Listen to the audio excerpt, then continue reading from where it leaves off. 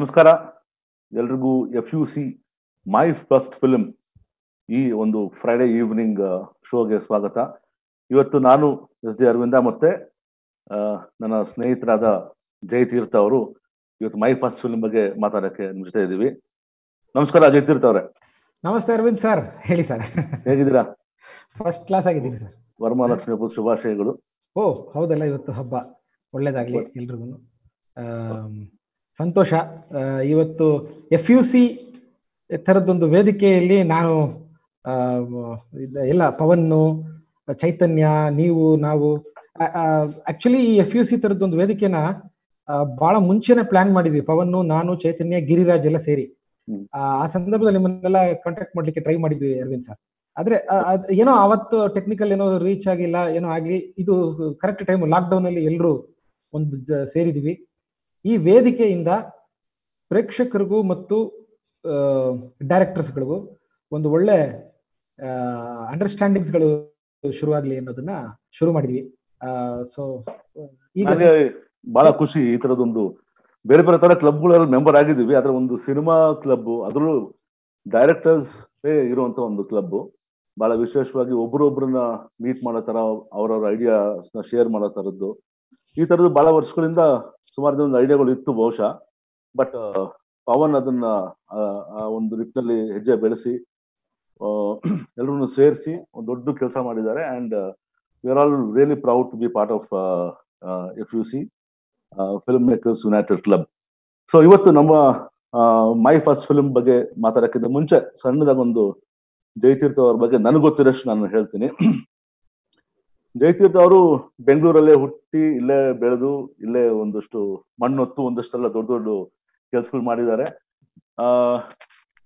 ಹೆಚ್ಚಾಗಿ ನಾಟಕ ರಂಗಭೂಮಿಯಿಂದ ಬಂದವರು. A.S. ಮೂರ್ತಿ ಅವರ ಗರಡಿಯಲ್ಲಿ ಬೆಳೆದವರು. ಸುಮಾರು ಒಂದು 700ಕ್ಕೂ ಹೆಚ್ಚು ಬೀದಿ ನಾಟಕಗಳು ಮಾಡಿದ್ದೀರಾ ಅಲ್ವಾ? 1000 ಬೀದಿ ನಾಟಕಗಳು. ಸೊ ಅಲ್ಲಿಂದ ಬಂದು ಒಲವೇ ಮಂದಾರ ಅವರ ಮೊದಲನೇ ಸಿನಿಮಾ. ಸೊ ದೊಡ್ಡ ಹೆಸರು ಮಾಡಿದ ಸಿನಿಮಾ. ಮತ್ತೆ ಬೇರೆ ರೀತಿಯಲ್ಲಿ ಸಿನಿಮಾನಲ್ಲಿ ಈ ತರದ್ದು ಒಂದಷ್ಟು ಆಂಥಾಲಜಿನ, ಅದು ಪ್ರೀತಿಯ ಆಂಥಾಲಜಿ ಅದ್ರಲ್ಲಿ ತೋರಿಸ್ಬೋದು ಅಂತ ಅವರೊಂದು ಪ್ರೂವ್ ಮಾಡಿದ್ರು. So very interesting cinema. ಮುಂಚೆ ನೋಡಿದ್ದೆ ಆ ಸಿನಿಮಾನ ತ್ರಿವೇಣಿ ಥಿಯೇಟರ್ ಅಲ್ಲಿ. ಸೊ ಅದೊಂದು ಕನೆಕ್ಷನ್ ಇದೆ. ನನ್ನ ಸಿನಿಮಾ ಜುಗಾರಿನೂ ತ್ರಿವೇಣಿ ಥಿಯೇಟರ್ ರಿಲೀಸ್ ಆಗಿತ್ತು, ನಿಮ್ದು ಅಲ್ಲೇ. ಸೊ ಹೇಳಿ ಜಯತೀರ್ಥ, ನಿಮ್ಗೆ ನಿಮ್ಮ ಸಿನಿಮಾದ ಜರ್ನಿ. ಸರ್, ನಾನು ಶುರು ಮಾಡ್ತೀನಿ. ನಿಮ್ಮ ಬಗ್ಗೆನೂ ನಾನು ಹೇಳ್ಬೇಕಲ್ಲ ಸರ್. ಅಂತಂದ್ರೆ ಬಹುಶಃ ಹೆಚ್ಚು ಕಮ್ಮಿ ನಾವಿಬ್ರು ಒಟ್ಟೊಟ್ಟಿಗೆ ಶುರು ಮಾಡಿದ್ವಿ ಅಂತ ಕಾಣುತ್ತೆ. 2010 ನಿಮ್ ಸಿನಿಮಾ ರಿಲೀಸ್ ಆಗಿದ್ದಲ್ಲ, ನವೆಂಬರ್ ಅಲ್ಲಿ. 2010 ಫೆಬ್ರವರಿ ನಿಮ್ ಸಿನಿಮಾ. ನಂದು 2011 ಜನವರಿನಲ್ಲಿ ನನ್ನ ಸಿನಿಮಾ ರಿಲೀಸ್ ಆದದ್ದು. ನಿಮ್ ಸಿನಿಮಾನು ಕೂಡ ತ್ರಿವೇಣಿ ಥಿಯೇಟರ್ ನಲ್ಲಿ ನಾನು ನೋಡಿದ್ದೆ.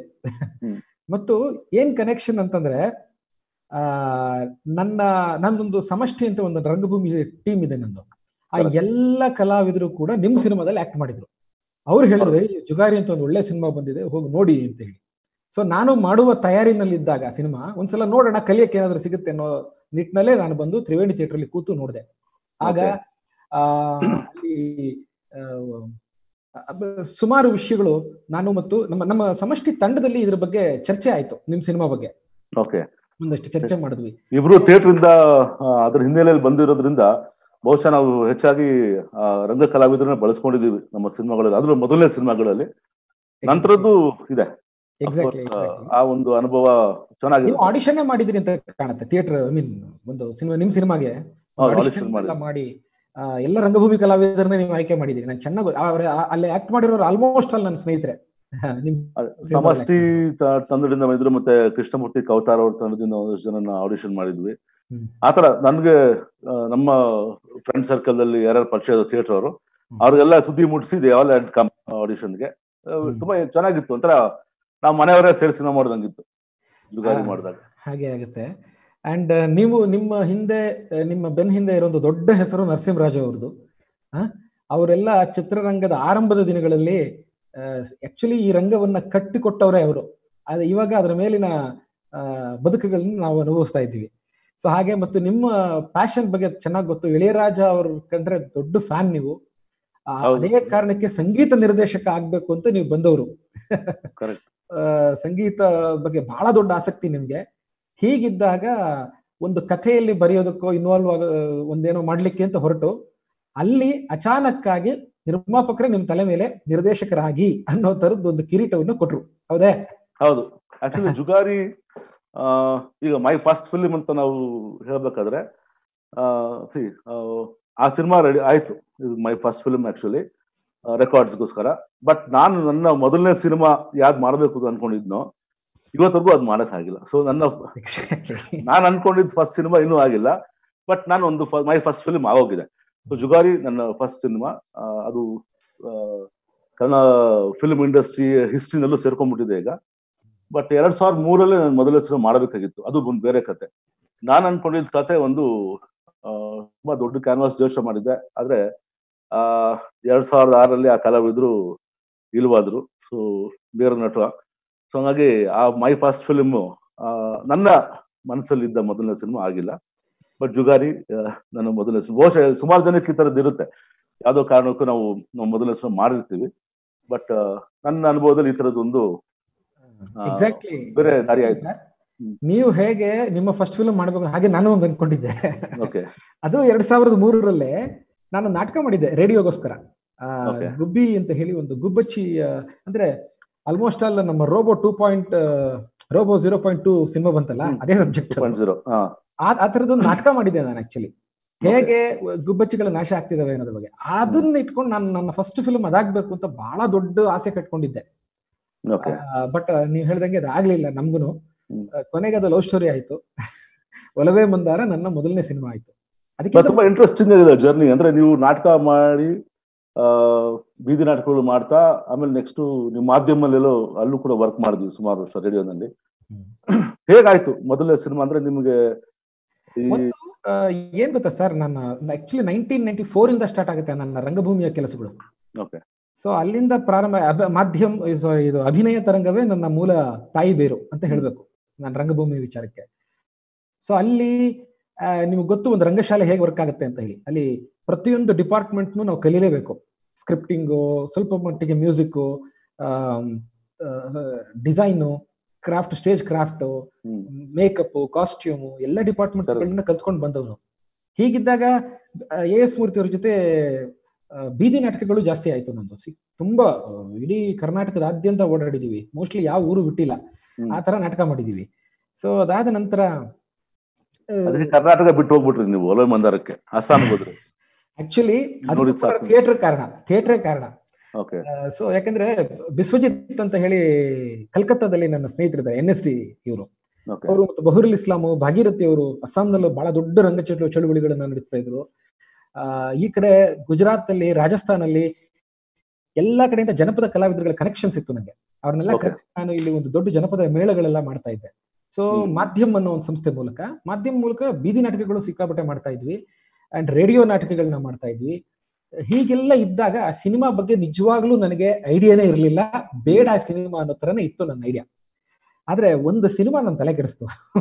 ಚಿಲ್ಡ್ರನ್ ಆಫ್ ಹೆವನ್, ಮಜೀದ್ ಅವ್ರದ್ದು. ಒಂದು ಈ ಕಾರ್ಪೊರೇಟ್ ಲೆವೆಲ್ ಅಲ್ಲಿ ಕೆಲವು ಚಿಕ್ಕ ಶಾರ್ಟ್ ಫಿಲ್ಮ್ ಆಗುತ್ತೆ, ತುಂಬಾ ಖಾಸಗಿಯಾಗಿ ನಡೆಯುತ್ತೆ. ಆ ತರದ್ ಇದ್ರಲ್ಲಿ ನನಗೆ ಆ ಸಿನಿಮಾ ನೋಡೋ ಅವಕಾಶ ಸಿಕ್ತು. ಸೊ ಅದಾದ್ಮೇಲೆ ಸಿನಿಮಾ ಮಾಡ್ಬೇಕು ಅಂತ ಅನ್ನಿಸ್ತು. ಅದು 2005 ಆದ್ರೆ ನನಗೆ ಆ ಸಮಯದಲ್ಲಿ ಈ ಸಿನಿಮಾ ಕಲಿಯೋದಕ್ಕೆ ಸಮಯ ಇರಲಿಲ್ಲ. ಅಂದ್ರೆ ಥಿಯೇಟರ್ ತುಂಬಾ ಬಿಸಿ ಆಗಿದೆ. ತುಂಬಾ ಅಂದ್ರೆ ಎಜುಕೇಶನ್ ಡಿಪಾರ್ಟ್ಮೆಂಟ್ ಸುಮಾರು ದೊಡ್ಡ ಪ್ರಾಜೆಕ್ಟ್ಸ್ ಗಳು ನಾನು ಡೈರೆಕ್ಟ್ ಮಾಡ್ತಾ ಇದ್ದೆ. ಹಿಂಗೆಲ್ಲ ಆಗಿ ನಾನೇ ಒಂದು ಶಾರ್ಟ್ ಫಿಲ್ಮ್ ಮಾಡೋಣ ಅಂತ ಅನ್ಕೊಂಡು ಹಸಿವು ಅಂತ ಒಂದು ಚಿಕ್ಕ ಶಾರ್ಟ್ ಫಿಲ್ಮ್ ಮಾಡಿದೆ ಮೊದಲು. ಅದು ನನಗೆ ಇಂಟರ್ನ್ಯಾಷನಲ್ ಲೆವೆಲ್ ಪ್ರೈಸಸ್ ಗಳೆಲ್ಲ ತಂದ್ಕೊಡ್ತು. ಅವಾಗ ಅನ್ನಿಸ್ತು, ಓಕೆ ನಾನು ಕೂಡ ತೆರೆ ಮೇಲೆ ಕತೆ ಹೇಳಬಲ್ಲೆ ಅಂತ ಹೇಳಿ ಅನ್ನಿಸ್ತು. ಅಂದ್ರೆ ಬಹುಶಃ ಸುಮಾರು 18 ವರ್ಷದ ನಂತರ, ರಂಗಭೂಮಿ ಅನುಭವದ ನಂತರ ಡೈರೆಕ್ಟರ್ ಆಗ್ಬಿಟ್ಟೆ. ಬಹುಶಃ ನನಗೂ ನಿಮ್ಗೂ ಇನ್ನೊಂದು ಸಿಮಿಲಾರಿಟಿ ಅಂತಂದ್ರೆ, ನೀವು ಯಾರ ಕೈ ಕೆಳಗಡೆನೂ ಅಸಿಸ್ಟೆಂಟ್ ಡೈರೆಕ್ಟರ್ ಆಗಿ ಅಥವಾ ಅಸೋಸಿಯೇಟ್ ಆಗಿ ಕೆಲಸ ಮಾಡಿಲ್ಲ, ನಾನು ಮಾಡಿಲ್ಲ. ನಾನು ಡೈರೆಕ್ಟ್ ಆಗಿ ಜುಗಾರಿದಲ್ಲೇ ಡೈರೆಕ್ಟರ್ ಆಗಿ ಎಂಟರ್ ಆದೆ. ಆಕ್ಚುಲಿ ನಾನು ಬಹಳ ವರ್ಷ ಅಂದ್ರೆ 98ರಲ್ಲಿ ನನ್ನ ಮಾಸ್ಟರ್ಸ್ ಮುಗೀತು, ಮಾಸ್ ಕಮ್ಯುನಿಕೇಶನ್. ಅದಾದ್ಮೇಲೆ ಒಂದು 10-12 ವರ್ಷ ನಾನು ಟೆಲಿವಿಷನ್ ಪ್ರೋಗ್ರಾಮ್ಸ್ ಮಾಡಿದೆ. ಬಹಳಷ್ಟು ಮ್ಯೂಸಿಕ್ ಶೋಸ್, ರಿಯಾಲಿಟಿ ಶೋಸ್, ನಾನ್ ಫಿಕ್ಷನ್ ಬೇಸಿಕ್ಲಿ. ಅದರಲ್ಲಿ ನಂದು ಸ್ವಲ್ಪ ನನ್ನ ಐಡಿಯೇಷನ್ ಚೆನ್ನಾಗಿತ್ತು. I was doing more of non fiction. So ಆ ಥರದ್ದೇ ಒಂದು ಒಂದು ಕಾಮಿಡಿ ಶೋ ಮಾಡ್ತಿದ್ದೆ ಜಿ ಚಾನೆಲ್ಗೆ. ಸೊ ಅವಾಗ ನನಗೆ ಈ ಜುಗಾರಿ ಸಿನಿಮಾ ಪ್ರೊಡ್ಯೂಸರ್ ನನ್ನ ಕತೆ ಒಂದು ಎಳೆ ಇತ್ತು ಅಷ್ಟೇ, ಒಂದು ಲೈನ್ ಕತೆ ಇತ್ತು. ಸೊ ಅದನ್ನು ಡೆವಲಪ್ ಮಾಡಿಕೊಡಿ ಅಂತ ಕರೆದ್ರು. ಸೊ ನಾನು ಈ ಸಿನಿಮಾ ಮಾಡೋ ಉದ್ದೇಶನೂ ಇರಲಿಲ್ಲ ಅವಾಗಿನ್ನು. ಹೋಗಿ ಕತೆ ಅವ್ರು ಹೇಳಿದ್ದನ್ನು ಬರದೆ ಡೆವಲಪ್ ಮಾಡಿ ಒಂದು ತಿಂಗಳಾದ್ಮೇಲೆ ಅವ್ರು ಪ್ರೆಸೆಂಟ್ ಮಾಡಿದೆ. ಅವ್ರಿಗೆ ಇಷ್ಟ ಆಯ್ತು. ಸೊ ಯಾಕೆ ನೀವು ಡೈರೆಕ್ಟ್ ಮಾಡಬಾರ್ದು ಇದನ್ನ ಅಂತ. ಸೊ ನನ್ನ ಹಿನ್ನೆಲೆ ಏನು ಗೊತ್ತಿಲ್ಲ ಅವ್ರಿಗೆ. ನಾನು ಎಲ್ಲೂ ಜಾಸ್ತಿ ಹೇಳ್ಕೊಳ್ತಾ ಇರಲಿಲ್ಲ ಇಂಥವ್ರು ಮಗ ಅದು ಇದು ಅಂತೆಲ್ಲ. ಬಟ್ ಆಫರ್ ಮಾಡಿದ್ರು. I said okay. ನನಗೆ ಯಾವತ್ತು ನಾನು ಕೆಲಸ ಹುಡ್ಕೊಂಡು ಹೋಗಿದ್ದೆ ಕಡಿಮೆ, ಯಾವ್ದಾದ್ರು ಸಿಕ್ತು ಅದನ್ನ ಮಾಡ್ತಾ ಹೋದೆ ಅಷ್ಟೇ. ಸೊ ಹಂಗಾಗಿ ಇದು ಬಂತು. ಸೊ ಅದು ಮುಂಚೆ ಅವರು ಆ ಕತೆಗೆ ಚೇಂಬರ್ ರಿಜಿಸ್ಟರ್ ಆಗಿತ್ತು ಟೈಟ್ಲ್, ಬೆಂಗಳೂರು ಬೈಲ ಅಂತ. ಸೊ ನನಗೆ ಅಂದ್ರೆ ಸಿನಿಮಾ ಮಾಡಬೇಕು ಅಂತ ಆಸೆ ಇದ್ದಾಗ ಮೊದಲನೇ ಸಿನಿಮಾ ಹೇಗೆಲ್ಲ ಇರಬೇಕು ಅಂತ ಒಂದು ದೊಡ್ಡ ಕನಸಿರುತ್ತಲ್ಲ. ಸೊ ಆ ಬೆಂಗಳೂರು ಬೈಲ ಅನ್ನೋದು ನನಗೆ ಅಷ್ಟು ಸಮಂಜಸ ಅನ್ಸಿರಲಿಲ್ಲ ಹೆಸರು. ಸೊ ನನ್ನ ಏನೇನು ಏನೋ ಕಾನ್ಸೆಪ್ಟ್ ಇತ್ತು, ಫಸ್ಟ್ ಸಿನಿಮಾ ಹೇಗಾಗಬೇಕು ಅದನ್ನೆಲ್ಲ ಜುಗಾರಿ ಒಳಗೆ ತುಂಬಾ ಪ್ರಯತ್ನ ಪಟ್ಟೆ. ಅಷ್ಟೇ ಸಪೋರ್ಟಿವ್ ಆಗಿದ್ರು ಪ್ರೊಡ್ಯೂಸರ್ ರಮೇಶ್ ಅಂತ. ಸೊ ಫಸ್ಟ್ ನಾನು ಹೇಳಿದ್ದು ಟೈಟಲ್ ಚೇಂಜ್ ಮಾಡೋಣ ಅಂತ. ಬೆಂಗಳೂರು ಬೈಲ ಅಷ್ಟು ಎಫೆಕ್ಟಿವ್ ಆಗಿಲ್ಲ. ಇದು ಅಫ್ಕೋರ್ಸ್ ಒಬ್ಬ ಜೂಜ್ ಆಡೋ ಒಂದು, ಅಂದ್ರೆ ಲೈಫ್ ಜೊತೆ ಗ್ಯಾಂಬಲ್ ಆಗೋ ಒಂದು ಕತೆ. ಸೊ ಅದ್ರ ಹತ್ರದ ವರ್ಡ್ ನಂಗೆ ಸಿಕ್ಕಿದೆ ಜುಗಾರಿ. ಸೊ ಪವರ್ಫುಲ್ ಅನ್ಸ್ತು. ಹಂಗಾಗಿ ಜುಗಾರಿ ಶುರುವಾಗಿದ್ದ ಆ ರೀತಿ. ಸೊ ನಾನು ಕತೆ ಬರೆಯಕ್ಕೆ ಹೋದವನು, ಸ್ಕ್ರಿಪ್ಟ್ ಬರೆದೆ, ಆಮೇಲೆ ಐ ಬಿಕೇಮ್ ಎ ಡೈರೆಕ್ಟರ್. ಅಲ್ಲೇ ಆಕ್ಚುಲಿ ಮ್ಯೂಸಿಕ್ ಕಂಪೋಸ್ ಮಾಡೋದು ಒಂದು ಅವಕಾಶ ಇತ್ತು. ಬಟ್ ಮಾತಾಡ್ಕೊಂಡ್ವಿ ನಾನು ಪ್ರೊಡ್ಯೂಸರ್, ಇಷ್ಟೊಂದೆಲ್ಲ ಮೊದಲನೇ ಸಿನಿಮಾದಲ್ಲ ಎಲ್ಲ ಮಾಡೋದು ಸ್ವಲ್ಪ ಕಷ್ಟ ಆಗ್ಬೋದು, ಫೋಕಸ್ ಎಲ್ಲ ಡೈವರ್ಟ್ ಆಗ್ಬೋದು. ಸೊ ಈ ಸಿನಿಮಾ ಬೇರೆ ಯಾರಾದ್ರು ಮಾಡಿಸಿ ಅಂತ. So that is when Arjun ಅವರು came on board as A musician. Actually ಅವಾಗ ಇನ್ನೂ ಅರ್ಜುನ್ ಜನ್ ಅವರು ತುಂಬಾ ಪಾಪ್ಯುಲರ್ ಆಗಿರ್ಲಿಲ್ಲ. ನಿಮ್ ಸಿನಿಮಾ ಸಾಂಗ್ ಬಹಳ ಹಿಟ್ ಆಗಿತ್ತು. ಒಂದು ನೋಡಿ ಈಗಲೂ ನೆನಪಿದೆ ನನಗೆ. ಸೊ ಹಾಗೆ ಅಂದ್ರೆ ನೋಡಿ ಅಗೈನ್ ಒಂದು ಸಿಮಿಲಾರಿಟಿ ಏನಂತಂದ್ರೆ, ನಾನು ಕೂಡ ಸಿನಿಮಾ ಮಾಡ್ಬೇಕು ಅಂತ ಅವಕಾಶಕ್ಕೋಸ್ಕರ ಹುಡ್ಕೊಂಡು ಹೋದವನಲ್ಲ, ಅದು ತಂತಾನಾಗೆ ಬಂದದ್ದು. ನಾನು ಆಕ್ಟಿಂಗ್ ಟೀಚಿಂಗ್ ಮಾಡ್ತಾ ಇದ್ದೆ. ನಮ್ಮ ದೇವರಾಜ್ ಅವ್ರ ಮಗ ಪ್ರಜ್ವಲ್ ಅವ್ರಿಗೆ ಸಿಕ್ಸರ್ ಸಿನಿಮಾ ಮಾಡಿದಾಗ ನಾನೇ ಒಂದು ಫುಲ್ ಕಂಪೋಸ್ ಅವ್ರಿಗೆ body language and entire blocking ಎಲ್ಲ ಒಂದು ಟ್ರೈನಿಂಗ್ ಕೊಟ್ಟಿದ್ದೆ. ಈ ಮುಗ್ಗಿನ ಮನಸ್ಸು ಆಯ್ತಲ್ಲ ಶಶಾಂಕ್ ಅವ್ರದ್ದು, ಅದು 2ನೇ ಸಿನಿಮಾ ಸಿಕ್ಸರ್ ಆದ್ಮೇಲೆ. ಸೊ ಆ ಸಿನಿಮಾಗೂ ಕೂಡ ಇಡೀ ಟೀಮ್ಗೆ ನಾನೊಂದು ಆಕ್ಟಿಂಗ್ ವರ್ಕ್ಶಾಪ್ ಮಾಡಿದ್ದೆ. ಈ ತರ ಇದ್ದಾಗ ಸಿನಿಮಾದ ಸಹವಾಸ ಹತ್ಕೊಂತು. ನಾನ್ ಮಾಡ್ಬೇಕು ಅಂತ ಇರ್ಲಿಲ್ಲ ಸಿನಿಮಾ ಡೈರೆಕ್ಟ್ ಮಾಡ್ಬೇಕು ಅನ್ನೋದು. ಹೀಗೆ ಹೇಗಾಯ್ತು ಆ ಕತೆ ನಿಮ್ಗೆ ಪ್ರೊಡ್ಯೂಸರ್ ಸಿಕ್ಕಿದೆ ಮತ್ತೆ ಹೀರೋ? ಅದನ್ನ ಹೇಳ್ತಿದ್ದೀನಿ. ಹೀಗೆ ಒಬ್ಬರಿಗೆ ಆಕ್ಟಿಂಗ್ ಟೀಚ್ ಮಾಡ್ತಾ ಇದ್ದಾಗ ಅವ್ರ ತಂದೆ ನನಗೆ ಯಾಕೆ ನೀವು ಡೈರೆಕ್ಟ್ ಮಾಡಬಾರ್ದು ಅಂತಂದ್ರು. ನನ್ನ ತಲೆಯಲ್ಲಿ ಇತ್ತು ಮಾಡ್ಬೇಕು ಅನ್ನೋದು. ಹ್ಞೂ ಸರ್, ನನ್ನ ಹತ್ರ ಒಂದು ಕತೆ ಇದೆ, ಹೇಳ್ತೀನಿ, ನಿಮಗೆ ಇಷ್ಟ ಆದ್ರೆ ಮಾಡೋಣ ಅಂತ ಹೇಳಿ ಕತೆ ಹೇಳಿದೆ. ಅವ್ರಿಗದು ತುಂಬಾ ಇಷ್ಟ ಆಯ್ತು. ಸೊ ನಡೀರಿ ಹೋಗೋಣ. ನಾನು ಹೇಳಿದೆ, ಈ ಸಿನಿಮಾ ಒಲವೇ ಮಂದಾರ ಸಿನಿಮಾಗೆ ಬಹುಶಃ 10 ಸಿನಿಮಾಗೆ ಆಗ್ಬೇಕಾದಷ್ಟು ಲೊಕೇಶನ್ ನಾನು ನೋಡಿದ್ದಾಯ್ತು. ಯಾಕೆಂತಂದ್ರೆ ಇಲ್ಲಿಂದ ಅಸ್ಸಾಂ ತನಕ ನಾನು ಕ್ವಾಲಿಸಲ್ಲಿ ಹೋಗಿದ್ದೆ. ಒಂದು ಕ್ವಾಲಿಸ್ ಗಾಡಿನಲ್ಲಿ 6 ಜನ ಹೋಗಿದ್ವಿ. ನೋಡಿ, ಈ F.U.C ಮತ್ತು ನನ್ನ ಮೊದಲನೇ ಸಿನಿಮಾಗೆ ಎಷ್ಟೆಷ್ಟು ಕನೆಕ್ಷನ್ ಇದೆ ಅಂತ ಹೇಳ್ತೀನಿ ನಿಮ್ಗೆ. ನಮ್ ಗಿರಿರಾಜ್ ಇದಾನಲ್ಲ ಡೈರೆಕ್ಟರ್, ಜಟ್ಟ ಅಂಡ್ ಅವರು ಅವತ್ತು ನನ್ಗೆ ಸಹಾಯಕರು, ನನ್ಗೆ ಜೊತೆಲಿ ಕೆಲಸ ಮಾಡಿದವರು. ಮತ್ತು ಮೌನೇಶ್ ಬಿಡಿಗೇರ್ ಅಂತ ಹೇಳಿ ಸೂಜಿದಾರ ಸಿನಿಮಾ ಡೈರೆಕ್ಟರ್ ಇತ್ತೀಚೆಗೆ, ಅವರು ಕೂಡ ಇದ್ರು. ಸೊ ನಾನು, ಗಿರಿರಾಜು, ಮೌನೇಶ್, ನನ್ನ ಕ್ಯಾಮ್ರಾಮನ್ ರವಿಕುಮಾರ್ ಸಾನಾ ಮತ್ತು ಒಬ್ಬ ಎಕ್ಸಿಕ್ಯೂಟಿವ್ ಪ್ರೊಡ್ಯೂಸರ್, ಒಬ್ಬ ಡ್ರೈವರ್, 6 ಜನ ಒಂದು ಕ್ವಾಲಿಸ್ ಗಾಡಿನಲ್ಲಿ ಆಗಸ್ಟ್ 18ನೇ ತಾರೀಕು ಬೆಳಗಿನ ಜಾವ 5ನೇ ತಾರೀಕು ಬೆಂಗಳೂರು ಬಿಟ್ವಿ. 2008 ಅಂತ ಕಾಣುತ್ತದ. ಸೊ ಹೊರಟಿದ್ದು ಇಲ್ಲಿಂದ ಸುಮಾರು 10,000 ಕಿಲೋಮೀಟರ್ ನಾವು ಇಡೀ ಇಂಡಿಯಾ ಓಡಾಡಿರೋದು. ಹೋಗಿ ಬಂದು ಲೆಕ್ಕ ಹಾಕೊಂಡು ನೋಡಿದ್ರೆ ಇಲ್ಲಿಂದ ಹೊರಟು ಆ ಕಥೆನೇ ಹಾಗೆ ಬರ್ಕೊಂಡಿದ್ದೆ ನಾನು. ಆಮೇಲೆ ಅದು ಚಿಕ್ಕದಾಗಿ ಈ ಕತೆ ಹುಟ್ಟಿದ್ದೊಂದು ಅದ್ಭುತವಾದ ಗಳಿಗೆ ಇದೆ ಸರ್. ನಾನು ಅದನ್ನ ಮೊನ್ನೆ ತಾನೆ ಎಲ್ಲೋ ನೋಡಿ ಬರ್ಕೊಂಡೆ. ನಾನು 26/9 ಸೆಪ್ಟೆಂಬರ್ 2007 ನಲ್ಲಿ ಮಧ್ಯರಾತ್ರಿ motor cycle cinema dairy cinema ನೋಡ್ತಾ ಇದ್ದೆ ನಾನು. ಚಗೋವೀರ ಅವರು ಆ ಸಿನಿಮಾ ನೋಡ್ತಾ ಇದ್ದೆ. ನಾನು ತುಂಬಾ ವರ್ಲ್ಡ್ ಫಿಲ್ಮ್ಸ್ ಗಳು ನೋಡಕ್ ಶುರು ಮಾಡಿದ್ದೆ. ಎಲ್ಲಾ ಮಾಡಿ ಅದನ್ನ ನೋಡ್ತಾ ಈ ಸಬ್ಜೆಕ್ಟ್ ನಂಗೆ ಫ್ಲಾಶ್ ಆಗಿದ್ದು. ಅರೆ, ಎಷ್ಟು ಒಳ್ಳೆ ಜರ್ನಿನಲ್ಲಿ ಎಂತೆಂತ ಬದುಕಿದೆಯಲ್ಲ ಅನ್ನೋ ತರ ನೋಡ್ತಾ ಮಧ್ಯದ ಎಲ್ಲ ಇನ್ನು ಕ್ಲೈಮ್ಯಾಕ್ಸ್ ಆಗಿರ್ಲಿಲ್ಲ, ಅಲ್ಲೇ ಪಾಸ್ ಮಾಡಿ ಈ ಕಥೆನ ಬರೆದೆ ನಾನು. ಬರೆದು ಮತ್ತೆ ಬೆಳಗಿನ ಜಾವ 3 ಗಂಟೆಗೆ ಕಂಟಿನ್ಯೂ ಮಾಡಿದೆ ಸಿನಿಮಾನ. ಆ ರೀತಿ ಹುಟ್ಟಿದ್ದು ಈ ಆಲೋಚನೆ. ಸೊ ಅಲ್ಲಿಂದ ನಾನು ಡೆವಲಪ್ ಮಾಡಿ ನಮ್ಮ ಗಿರಿರಾಜು ನನ್ನ ನಾಟಕದ ಟೀಮ್ ದೊಡ್ಡದಾಗಿತ್ತು.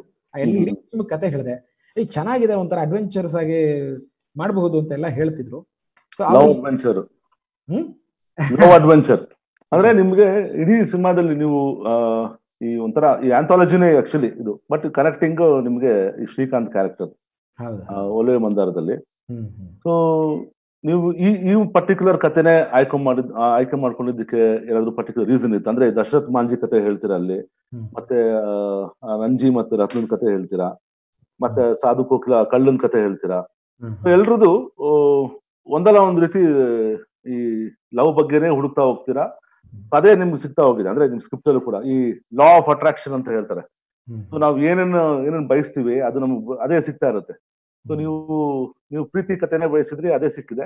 ಜೊತೆಗೆ ನಿಮ್ಗೆ ಥಿಯೇಟರ್ ಬೇಕು ಅಂದ್ರೆ ಅದೇ ಸಿಕ್ಕಿದೆ. ಸೊ ಆ ತರದ ಯಾವ್ದು ಒಂದು ಔಟ್ಲೈನ್ ಮಾಡ್ಕೊಂಡಿದ್ರ ಏನು ಅಂತ? ಇಲ್ಲ, ಔಟ್ಲೈನ್ ಇತ್ತು ಸರ್. ನಂಗೆ ಬಹುಶಃ ಆ ಕಥೆನೇ ಯಾಕೆ ಆಯ್ಕೆ ಆಯ್ತು ಅಂತಂದ್ರೆ, ನೋಡಿ ಇವತ್ತು ನಾವು ಕರೋನಾ ಬಗ್ಗೆ ತುಂಬಾ ಚರ್ಚೆ ಮಾಡ್ತಾ ಇದ್ದೀವಿ, ಅಥವಾ ಧರ್ಮಗಳ ಬಗ್ಗೆ ಚರ್ಚೆ ಮಾಡ್ತಾ ಇದೀವಿ, ಈ ವಿಂಗ್ಸ್ ಗಳ ಬಗ್ಗೆ ಚರ್ಚೆ ಮಾಡ್ತಾ ಇದೀವಿ. ಬಟ್ ಅವತ್ತು ಯಾವ್ದು ಇರ್ಲಿಲ್ಲ ಇಶ್ಯೂಸ್. ಅವತ್ತಿದ್ದು ಜಾಗತೀಕರಣ ಅನ್ನೋದು, ಗ್ಲೋಬಲೈಸೇಷನ್ ಬಗ್ಗೆ ಬಹಳ ದೊಡ್ಡ ಚರ್ಚೆ ನಡೀತಾ ಇತ್ತು ಆ ಸಂದರ್ಭದಲ್ಲಿ. ಅಂದ್ರೆ 2000 ಆ ಡೆಕೆಡ್ ಸಿಕ್ಕಾಬಟ್ಟೆ ಎಗೇನ್ಸ್ಟ್ ಗ್ಲೋಬಲೈಸೇಷನ್ ಬಗ್ಗೆ ತುಂಬಾ, ಅಂದ್ರೆ ನಾವು ರಂಗಭೂಮಿಯವರು ತುಂಬಾ ಚರ್ಚೆ ಮಾಡ್ತಾ ಇದ್ವಿ. ಸೊ ಇಲ್ಲಿ ನೋಡಿ, ಅಂಡರ್ ಕರೆಂಟ್ ಅಲ್ಲಿ ಇವನು ನಾಡಿನ ಹುಡುಗ, ಒಬ್ಬ ದೊಡ್ಡ ಶ್ರೀಮಂತರ ಮಗ, ಅವಳೊಂದು ಕಾಡಿನ ಹುಡುಗಿ, ಅವಳು ಅಸ್ಸಾಂನ ಬುಡಕಟ್ಟು ಜನಾಂಗದ ಹುಡುಗಿ, ಅವ್ರ ಮನೇಲಿ ಇವತ್ತಿಗೂ ಕರೆಂಟ್ ಇರಲ್ಲ ಅನ್ನೋದು. ಅಂತವ್ರಿಬ್ಬರನ್ನ ಸೇರಿಸುವುದು, ಅಥವಾ ಈ ನಾಡಿನ ಬುದ್ಧಿವಂತಿಕೆಯ ಈ ಹುಡುಗ ಸರೆಂಡರ್ ಆಗಿ ಒಂದು ಮುಗ್ಧತೆಯ ಕಡೆಗೆ ಹೋಗೋದು, ಅಂದ್ರೆ ಅವ್ನ ಕಾಡಿನ ಕಡೆ ನಡ್ಕೊಂಡು ಹೋಗ್ತಾನೆ. ಸೊ ಇದನ್ನ ಮಾಡ್ಬೇಕು. ಈ ಅಂಡರ್ ಕರೆಂಟ್ ಅಲ್ಲಿ ಮೋಸ್ಟ್ಲಿ ಇದೆಲ್ಲ ವರ್ಕ್ ಆಗಿದೆ ನನಗೆ. ಅದಾದ್ಮೇಲೆ ನಾನು ಈ ಬಿಹು ಡಾನ್ಸರ್ಸ್ ಗಳನ್ನೆಲ್ಲ ಅಸ್ಸಾಮಿಂದ ಇಲ್ಲಿ ಕರ್ಸ್ಕೊಂಡಿದ್ದೆ. ಇಲ್ಲಿ ಚಿತ್ರಕಲಾ ಪರಿಷತ್ತಿನಲ್ಲಿ ಅವ್ರಿಗೆಲ್ಲ ನಾನು ರಾಜಸ್ಥಾನ ಎಲ್ಲ ಕಡೆಯಿಂದನೂ ಜನಪದ ಕಲಾವಿದರನ್ನ ಕರೆಸಿದ್ದೆ. ಅವರುಗಳ ಪ್ರಭಾವ ನನ್ನ ಮೇಲೆ ಇತ್ತು. ಹಾಗಾಗಿ ಆ ಪಾತ್ರನ ಹಂಗೆ ಡಿಸೈನ್ ಮಾಡಿದೆ. ಪ್ರೀತಿ ಅನ್ನೋ ಕ್ಯಾರೆಕ್ಟರ್ನ ಅಸ್ಸಾಮಿನ ಬುಡಕಟ್ಟು ಜನಾಂಗದ ಬಿಹು ಡಾನ್ಸರ್ ಹುಡುಗಿ ಅಂತ ಮಾಡಿದ್ದೆ. ಸೊ ಇವನ್ನ ಒಬ್ಬ ಹಿಪ್ ಹಾಪ್ ಡ್ಯಾನ್ಸರು, ದೊಡ್ಡ 1000 ಕೋಟಿ ಒಡೆಯರ ಮಗ ಅನ್ನೋ ತರದಲ್ಲ ಇವನ್ ಡಿಸೈನ್ ಮಾಡಿ, ಆಮೇಲೆ ಇವರಿಬ್ಬರ ನೆಪದಲ್ಲಿ, ಅಂದ್ರೆ ಇವರಿಬ್ರು ಎರಡು ತುದಿ, ಇವ್ರ ಮಧ್ಯದಲ್ಲಿ ನೀವು ಹೇಳಿದಾಗೆ ರಂಗಾಯಣರ್ಗೂ ಅವ್ರದ್ದು ಈ ರತ್ನಾನಂಜಿ ಪಾತ್ರ, ಅಂದ್ರೆ ಜಿ.ಪಿ. ರಾಜರತ್ನಂ ಅವರ ಅದನ್ ತಂದೆ.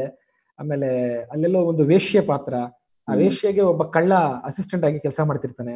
ಸೊ ಅವರಿಬ್ಬರದಲ್ಲೂ ಒಂದು ಪ್ರೀತಿ. ಮತ್ತು ತಮಿಳುನಾಡಿನ ಇಬ್ರು ರೈತರು, ಅವರು ಈ ಹುಡುಗನ ಜೊತೆ ಮಾತಾಡುವಂಥದ್ದು. ಅಂದ್ರೆ ಈ ಪ್ರೀತಿಯ ಬೇರೆ ಬೇರೆ ಮಜಲುಗಳನ್ನ ತೋರಿಸ್ಬೇಕು ಅನ್ನೋದು ಕಾಡ್ತಾ. ಬಹುಶಃ ನನ್ನ ಎಲ್ಲ ಬೀದಿ ನಾಟಕ ಸಬ್ಜೆಕ್ಟ್ ಅದು. ಆ ಬೀದಿ ಅದೆಲ್ಲ ಕಾಡ್ತಾ ಇರ್ತದೆ ನಮ್ಮ ಮನಸ್ಸಿನಲ್ಲಿ. ನಾವು ಏನ್ ಮಾಡಿರ್ತೀವಿ ಬೀದಿ ನಾಟಕ ಇದೆಲ್ಲ.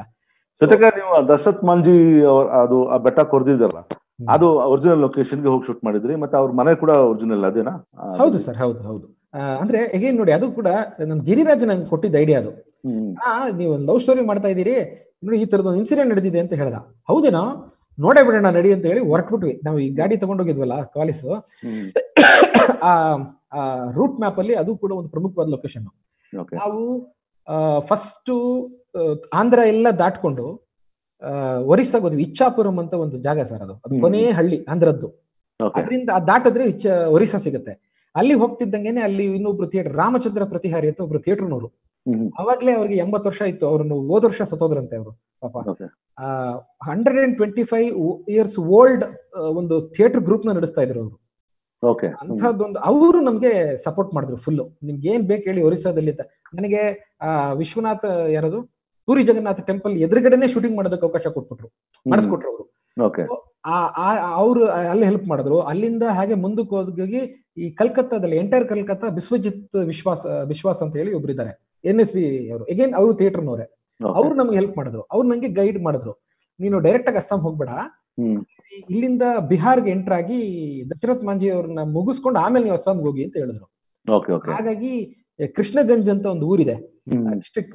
ಆ ಡಿಸ್ಟ್ರಿಕ್ಟ್ ಮೂಲಕ ವೆಸ್ಟ್ ಬೆಂಗಾಲ್ ಇಂದ ನಾನು ಬಿಹಾರಿಗೆ ಟರ್ನ್ ಆಗಿ ಬೇಗುಸರಾಯ್, ಇವತ್ತು ನಿಮ್ಮ ಬೇಗುಸರಾಯ್, ಗಯಾ ಇಲ್ಲಿ ತನಕ ಹೋಗಿ ಅಲ್ಲಿ ವಾಜೀರ್ಗಂಜ್ ಅಂತ ಒಂದು ಊರಿದೆ ಸರ್.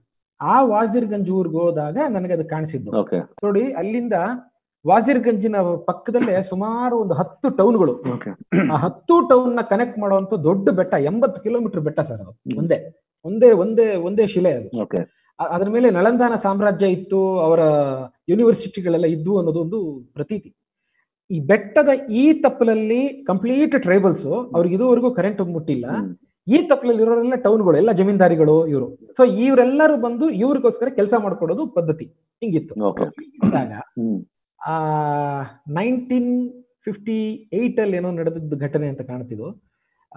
ಆವಾಗ ದಶರಥ್ ಮಾಂಜಿ ಅವರು ಈ ವಾಜಿರಗಂಜಿಗೆ ಬಂದ್ಬಿಟ್ಟು ಹೊಲದಲ್ಲಿ ಕೆಲಸ ಮಾಡ್ಬೇಕಾದಾಗ ಅವ್ರ ಫಲ್ಗುಣಿ ದೇವಿ ಅವರು ಅವ್ರಿಗೆ ನೀರು ತಗೊಂಡು ಊಟ ತಗೊಂಡು ಬರಬೇಕಾದಾಗ ಬೆಟ್ಟದಿಂದ ಜಾರ್ ಬಿದ್ದು, ಯಾಕಂದ್ರೆ ಎಲ್ಲೂ ದಾರಿಗಳಿಲ್ಲ, ಈ ನಗರಕ್ಕೆ ಕನೆಕ್ಟ್ ಮಾಡೋ ತರದ ದಾರಿಗಳು ಯಾವ್ದು ಇರ್ಲಿಲ್ಲ. ಈ ಕಡೆ ಬರ್ಬೇಕು ಅಂದ್ರೆ ಬೆಟ್ಟ ಹತ್ತಿ ಬರ್ಬೇಕು, ಇಲ್ಲಾಂದ್ರೆ 80 ಕಿಲೋಮೀಟರ್ ಸುತ್ಕೊಂಡ್ ಬರ್ಬೇಕು. ಸೊ ಈ ಬೆಟ್ಟದಿಂದ ನನ್ನ ಹೆಂಡತಿ ಸತ್ತೋದ್ಲು ಅನ್ನೋ ತರದ್ ಒಂದು ಅಷ್ಟು ಅನ್ಯೋನ್ಯವಾದ ಪ್ರೀತಿ ಇತ್ತು ಅವರಿಬ್ರು ನಡುವೆ. ಅವ್ರಿಗೆ ಒಂಥರ ಕೋಪ ಬಂದು ಒಂದು ಹುಳಿ, ಅವ್ರ ಹತ್ರ ಒಂದು ಕುರಿ ಇತ್ತಂತೆ, ಆ ಕುರಿಯನ್ನ ಮಾರಿ ಒಂದು ಸುತ್ತಿಗೆ ಹುಳಿ ಇದನ್ನೆಲ್ಲ ತಗೊಂಡು ಹೊಡಿಯಕ್ ಶುರು ಮಾಡಿ ಒಬ್ಬನೇ ಮನುಷ್ಯ 22 ವರ್ಷಗಳ ಕಾಲ ಚಿಚ್ಚಿ ದಾರಿ ಮಾಡ್ಬಿಟ್ರು, ಒಬ್ಬನೇ ವ್ಯಕ್ತಿ. ಪ್ರೀತಿ ಪವರ್ ಅದು. ಸೊ ಅದನ್ನ ಅವ್ರು ಅಲ್ಲೇ ಅದೇ ಜಾಗದಲ್ಲಿ ಹೋಗಿ ಗೆಹ್ಲೋರ್ ಘಾಟ್ ಅಂತ ಅವ್ರು ಉಳಿದಿದ್ದ ಜಾಗ, ನನ್ನ ಜೊತೆನಲ್ಲಿ ಇದಾರೆ, ನನ್ನ ಜೊತೆನಲ್ಲಿ ಗಿರಿನೂ ಇದ್ರು, ಮೋನೇಶು ಇದ್ರು. ನಾವೆಲ್ಲ ಹೋಗಿ ಅವ್ರವ್ರ ಮನೆಗಳಲ್ಲೆಲ್ಲ ಇದ್ದು ಅವ್ರ ಮನೇಲಿ ಊಟ ಮಾಡಿ, ಅವ್ರ ಮೊಮ್ಮಗಳು ಇದ್ರು ಲಕ್ಷ್ಮಿ ಅಂತ ಹೇಳಿ, ಅವ್ರನ್ನೆಲ್ಲ ಮಾತಾಡ್ಸಿ, ಅವ್ರ ಸೊಸೆ ಎಲ್ಲ ಇದ್ರು, ಅವ್ರ ತಮ್ಮ, ಅವ್ರ ಮಗ ಇದ್ದಾನೆ ಇವಾಗ ಭಗೀರಥ್ ಮಾಂಜಿ ಅಂತ ಹೇಳಿ, ಅವ್ರ ಮಗ, ಅವನು ಸಿಕ್ಕಿ ಎಲ್ಲರ ಜೊತೆಲೂ ಮಾತಾಡಿ ಅಲ್ಲಿ ಶೂಟಿಂಗ್ ಮಾಡಿದ್ವಿ. ಬಹುಶಃ ಫಸ್ಟ್ ಟೈಮು ಇಂಡಿಯಾದಲ್ಲಿ ಸೆಲ್ಯುಲಾಯ್ಡ್ ಮಾಧ್ಯಮದಲ್ಲಿ ನಾವೇ ಕನ್ನಡ ಚಿತ್ರದ ಒಂದರಲ್ಲಿ ಅವರು ದಾಖಲಾಗಿದ್ದು ಸಂತೋಷ ನಮ್ಗೆ. ಅದು ಅದಾದ ನಂತರ ಅಮೀರ್ ಖಾನ್ ಅವ್ರು ಹೋಗಿದ್ದು ಸತ್ಯಮೇವ ಜಯತೆ ಇದರಲ್ಲಿ ಮಾಡೋದಕ್ಕೆ. ಅದಾದ್ಮೇಲೆ Manjhi the mountain man, Nawazuddin Siddiqui ಅವರು, ಇದೆಲ್ಲ ಲೇಟರ್. ಆದ್ರೆ ಫಸ್ಟ್ 2009 ಅಲ್ಲಿ ಇದ್ರ ಶೂಟಿಂಗ್ ನಡೀತು. ಬಟ್ ನೀವು ಈಗ ಯೂಶಲಿ ಮೊದಲನೇ ಸಿನಿಮಾ ಅಂದಾಗ ಬಹಳಷ್ಟು ಬೇರೆ ಬೇರೆ ತರ ಪ್ರೆಷರ್ಸ್ ಇರುತ್ತೆ. ಪ್ರೊಡ್ಯೂಸರ್ ಅವರು ಡಾಮಿನೆಂಟ್ ಆಗಿರ್ತಾರೆ. ಸೊ ಈ ತರದೆಲ್ಲ ಕತೆ ಇರೋ ಟೈಮಲ್ಲಿ ನೀವು ಏನ್ ಅನ್ಕೊಂಡಿದ್ರಿ, ನೀವೇನ್ ವಿಜುವಲೈಸ್ ಮಾಡಿದ್ರಿ ಫಸ್ಟ್, ಸೊ ಅದು ಎಷ್ಟು ಮಟ್ಟಿಗೆ ತೆರೆ ಮೇಲೆ ಕಾಣಿಸ್ತು? ಜಾಸ್ತಿ ಬಂತ, ಕಡಿಮೆ ಬಂತ, ಅಥವಾ ಆ ಒಂದು ವಿಷಯದ ಬಗ್ಗೆ ನೀವು ಹೇಳ್ಬೋದು? ನನ್ನ ಕೇಸಲ್ಲಿ ಬಹಳ ಉಲ್ಟಾ ಸರ್. ನಾನು ಮೊದಲೇ ಬೀದಿ ನಾಟಕದವನು, ಎಲ್ಲ ತುಂಬಾ ಕಂಜೆಸ್ಟ್ ಆಗಿ ಯೋಚನೆ ಮಾಡ್ತೀನಿ ನಾನು. ಬಟ್ ನಿರ್ಮಾಪಕರು ಬಂದ್ಬಿಟ್ಟು ಯಾಕೆ ಇಷ್ಟು ಚಿಕ್ಕದಾಗಿ ಯೋಚನೆ ಮಾಡ್ತೀರಿ, ದೊಡ್ಡದಾಗಿ ಯೋಚನೆ ಮಾಡಿ ಅಂತ ಹೇಳಿದ್ರು.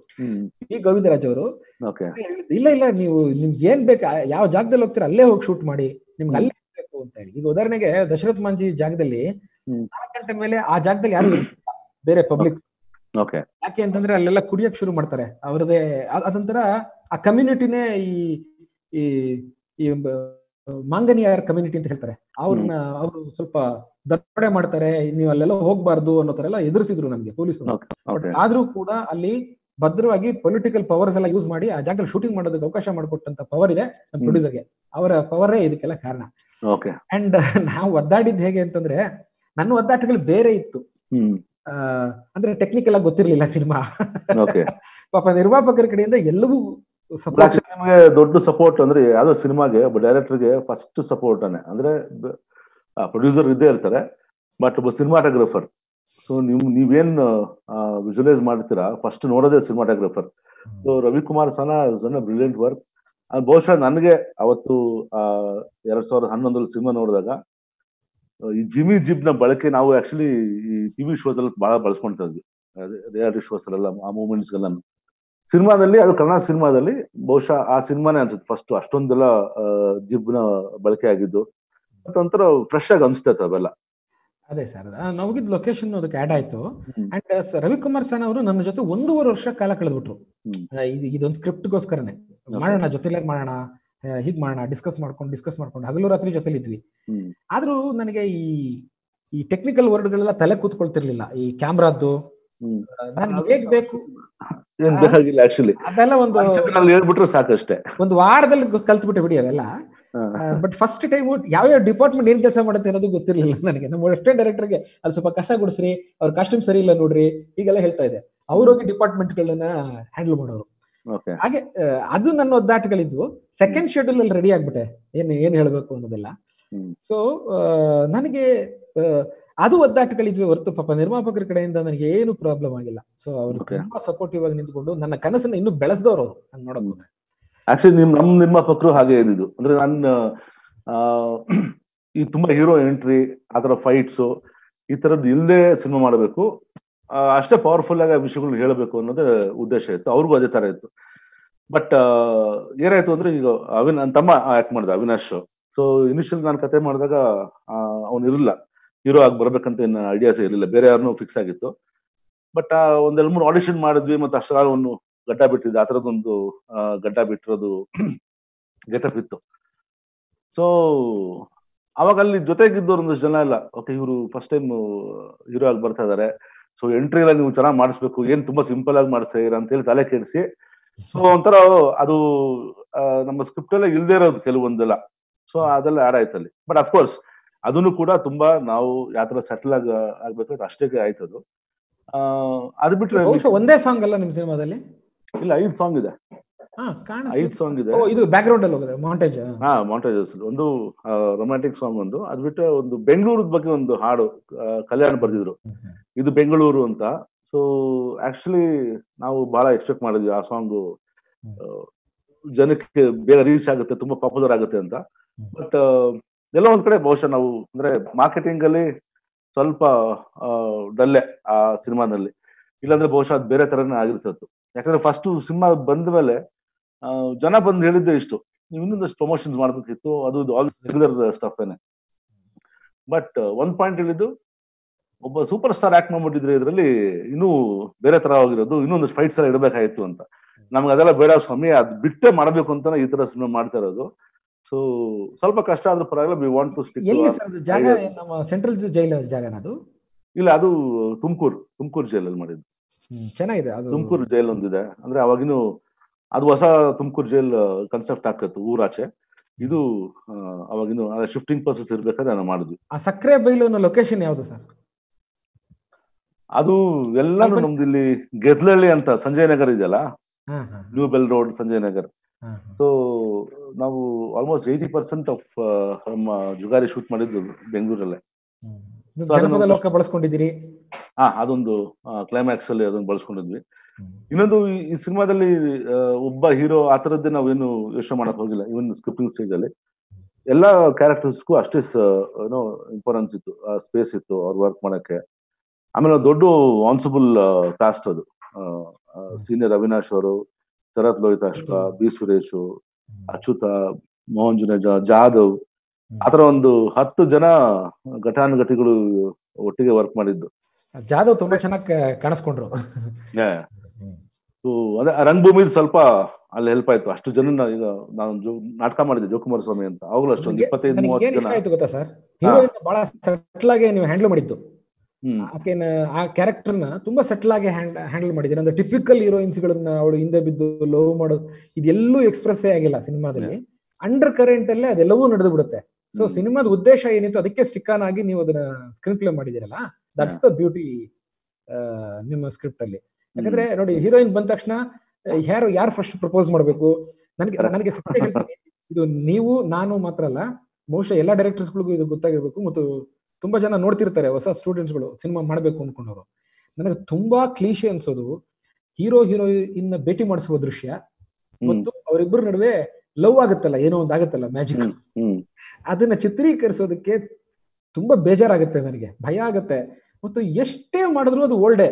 ನೀವ್ ಏನೇ ಹೊಸದಾಗಿ ಟ್ರೈ ಮಾಡಿ, ಅದನ್ನ 1000 ಸಿನಿಮಾ ಮಾಡಿದರೆ 1000 ದೃಶ್ಯಗಳಿವೆ ಹತ್ರ, ಅದನ್ನ ಬಿಟ್ಟು ಇನ್ನೇನ್ ಮಾಡ್ಬೇಕು ಅನ್ನೋದು ಇದು ನನಗೆ ನಿಮ್ ಸಿನಿಮಾದಲ್ಲಿ ಅದು ಏನು ಆಗ್ಲೇ ಇಲ್ಲ. ಅದ್ರ ಬಗ್ಗೆ ಡಿಸ್ಕಷನ್ ಇಲ್ಲ. ಸುಮ್ನೆ 2 ಕ್ಯಾರೆಕ್ಟರ್ ಬಂದು ಜೊತೆಲಿ ಹೋಗ್ತಾ ಇದೆ ಅಂತ ಅನ್ಸ್ತು. ಅದಾದ ನಂತರ ಅವೆರಡು ಒಂದಕ್ಕೊಂದು ಡಿಪೆಂಡ್ ಆಗಕ್ಕೆ ಶುರು ಆಯ್ತು ಅಷ್ಟೇ. ಅದು ಕರೆಕ್ಟ್, ಅಷ್ಟೇ ಸಲೀಸಾಗಿ ನ್ಯಾಚುರಲ್ ಆಗಿ ಆಯ್ತು. ಸೊ ಅದೇ ಹೇಳಿದ್ರೆ ಒಂದೇ ಒಂದು ನಾವು ಅನ್ಕೊಂಡಿದ್ದು ಮೀರಿದ 2 ವಿಷಯ ಆಗಿದ್ದಲ್ಲಿ, ಒಂದು ಓಪನಿಂಗ್ ಒಂದು ಫೈಟ್, ಒಂದು ಅದು ಬಿಟ್ರೆ ಒಂದು ಅದಿಂದ ನಾನು ನೋಡುವವರೆಗೂ ಹಾಡಿದೆಲ್ಲ. ಸೊ ಅದು ಆಕ್ಚುಲಿ ತುಂಬಾ ಕ್ಯಾಶುವಲ್ ಆಗಿ ಇಬ್ರು ಮಾತಾಡ್ಕೊಂಡು ಅವ್ರ ಡಿಸ್ಕಷನ್ಸ್, ಈ ತರದ ಒಂದು ಮಾಂಟಾಜಸ್ ಅಲ್ಲಿ ಪ್ಲಾನ್ ಮಾಡಿದ್ದು. ಬಟ್ ಒಂದಷ್ಟು ಜನ ಸ್ನೇಹಿತರೆಲ್ಲ ಸೇರ್ಕೊಂಡು ಪ್ರೊಡ್ಯೂಸರ್ಗೆ ಹೇಳಿ, ಇಲ್ಲ ಇದೊಂದು ಡ್ಯಾನ್ಸ್ ಮಾಡಿಸಿ ಅದು ಮಾಡಿ ಅಂತ. ಸೊ ತುಂಬಾ ಅದು ಸ್ವಲ್ಪ ಕಷ್ಟನೇ ಆ ತರ. ಮೊದಲನೇ ಸಿನಿಮಾದಲ್ಲಿ ಏನೇನ್ ಪ್ರೆಷರ್ ಬರ್ತದೆ ಅಂತ ಡೈರೆಕ್ಟ್ ಆಗಿ ಹೇಳ್ತೀನಿ.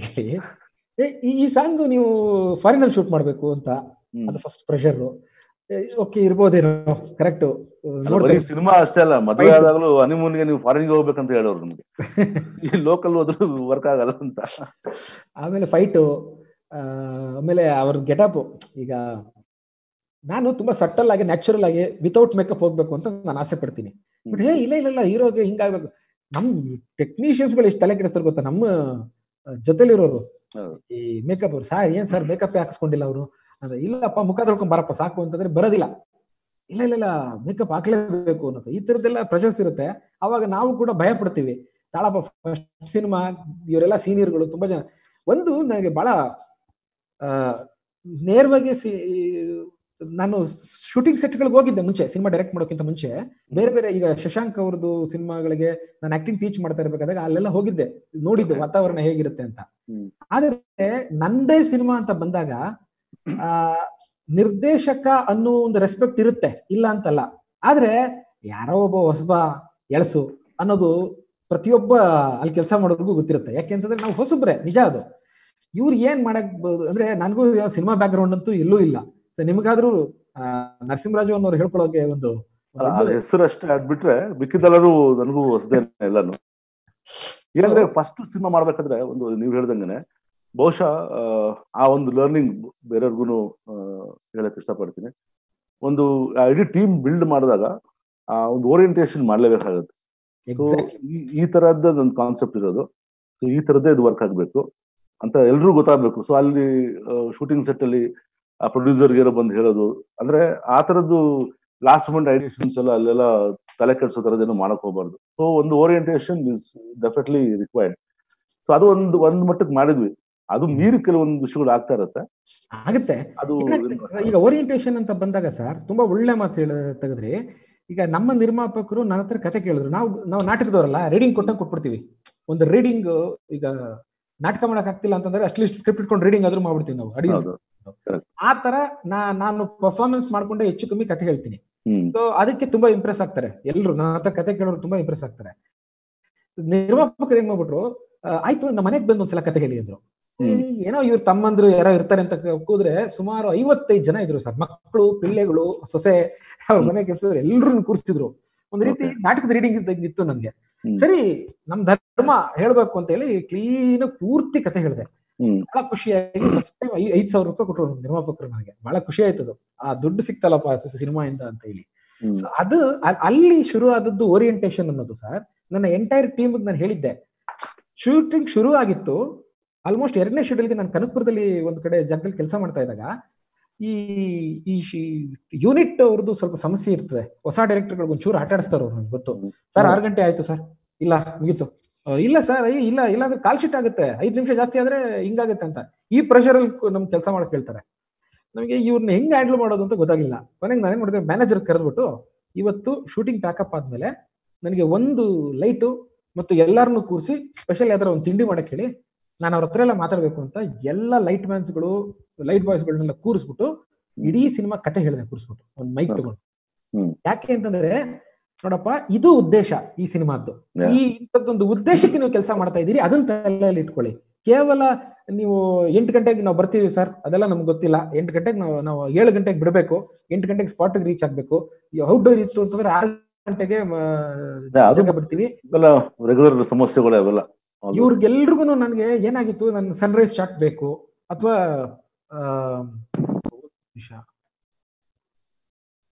ಏನಾಯ್ತು, ಏನಿಲ್ಲ ಸನ್ರೈಸ್ ಶಾಟ್ ಬೇಕಾಗತ್ತೆ, ಅಥವಾ ಒಂದು ಯಾವ್ದು ಮ್ಯಾಜಿಕ್ ಅವರ್ದೇನೋ ಬೇಕಾಗತ್ತೆ. ಇದಕ್ಕೆಲ್ಲ ಈ ಸಪೋರ್ಟೇ ಮಾಡ್ತಿಲ್ಲ ಅಂದ್ರೆ ನಮಗ್ ಗೊತ್ತಲ್ಲ, ನಾವು ಕಮಿಟ್ ಆದ್ರೆ ಕಮಿಟ್ ಅಲ್ವಾ ಈ ನಾಟಕದವರು. ಈ ಟೈಮಿಗೆ ಮುಗಿಸ್ತೀವಿ ಅಂತ ಹೇಳಿರ್ತೀವಿ, ಇದನ್ನ ಮುಗಿಸಕ್ ಒದ್ದಾಡ್ತಿರ್ತೀವಿ.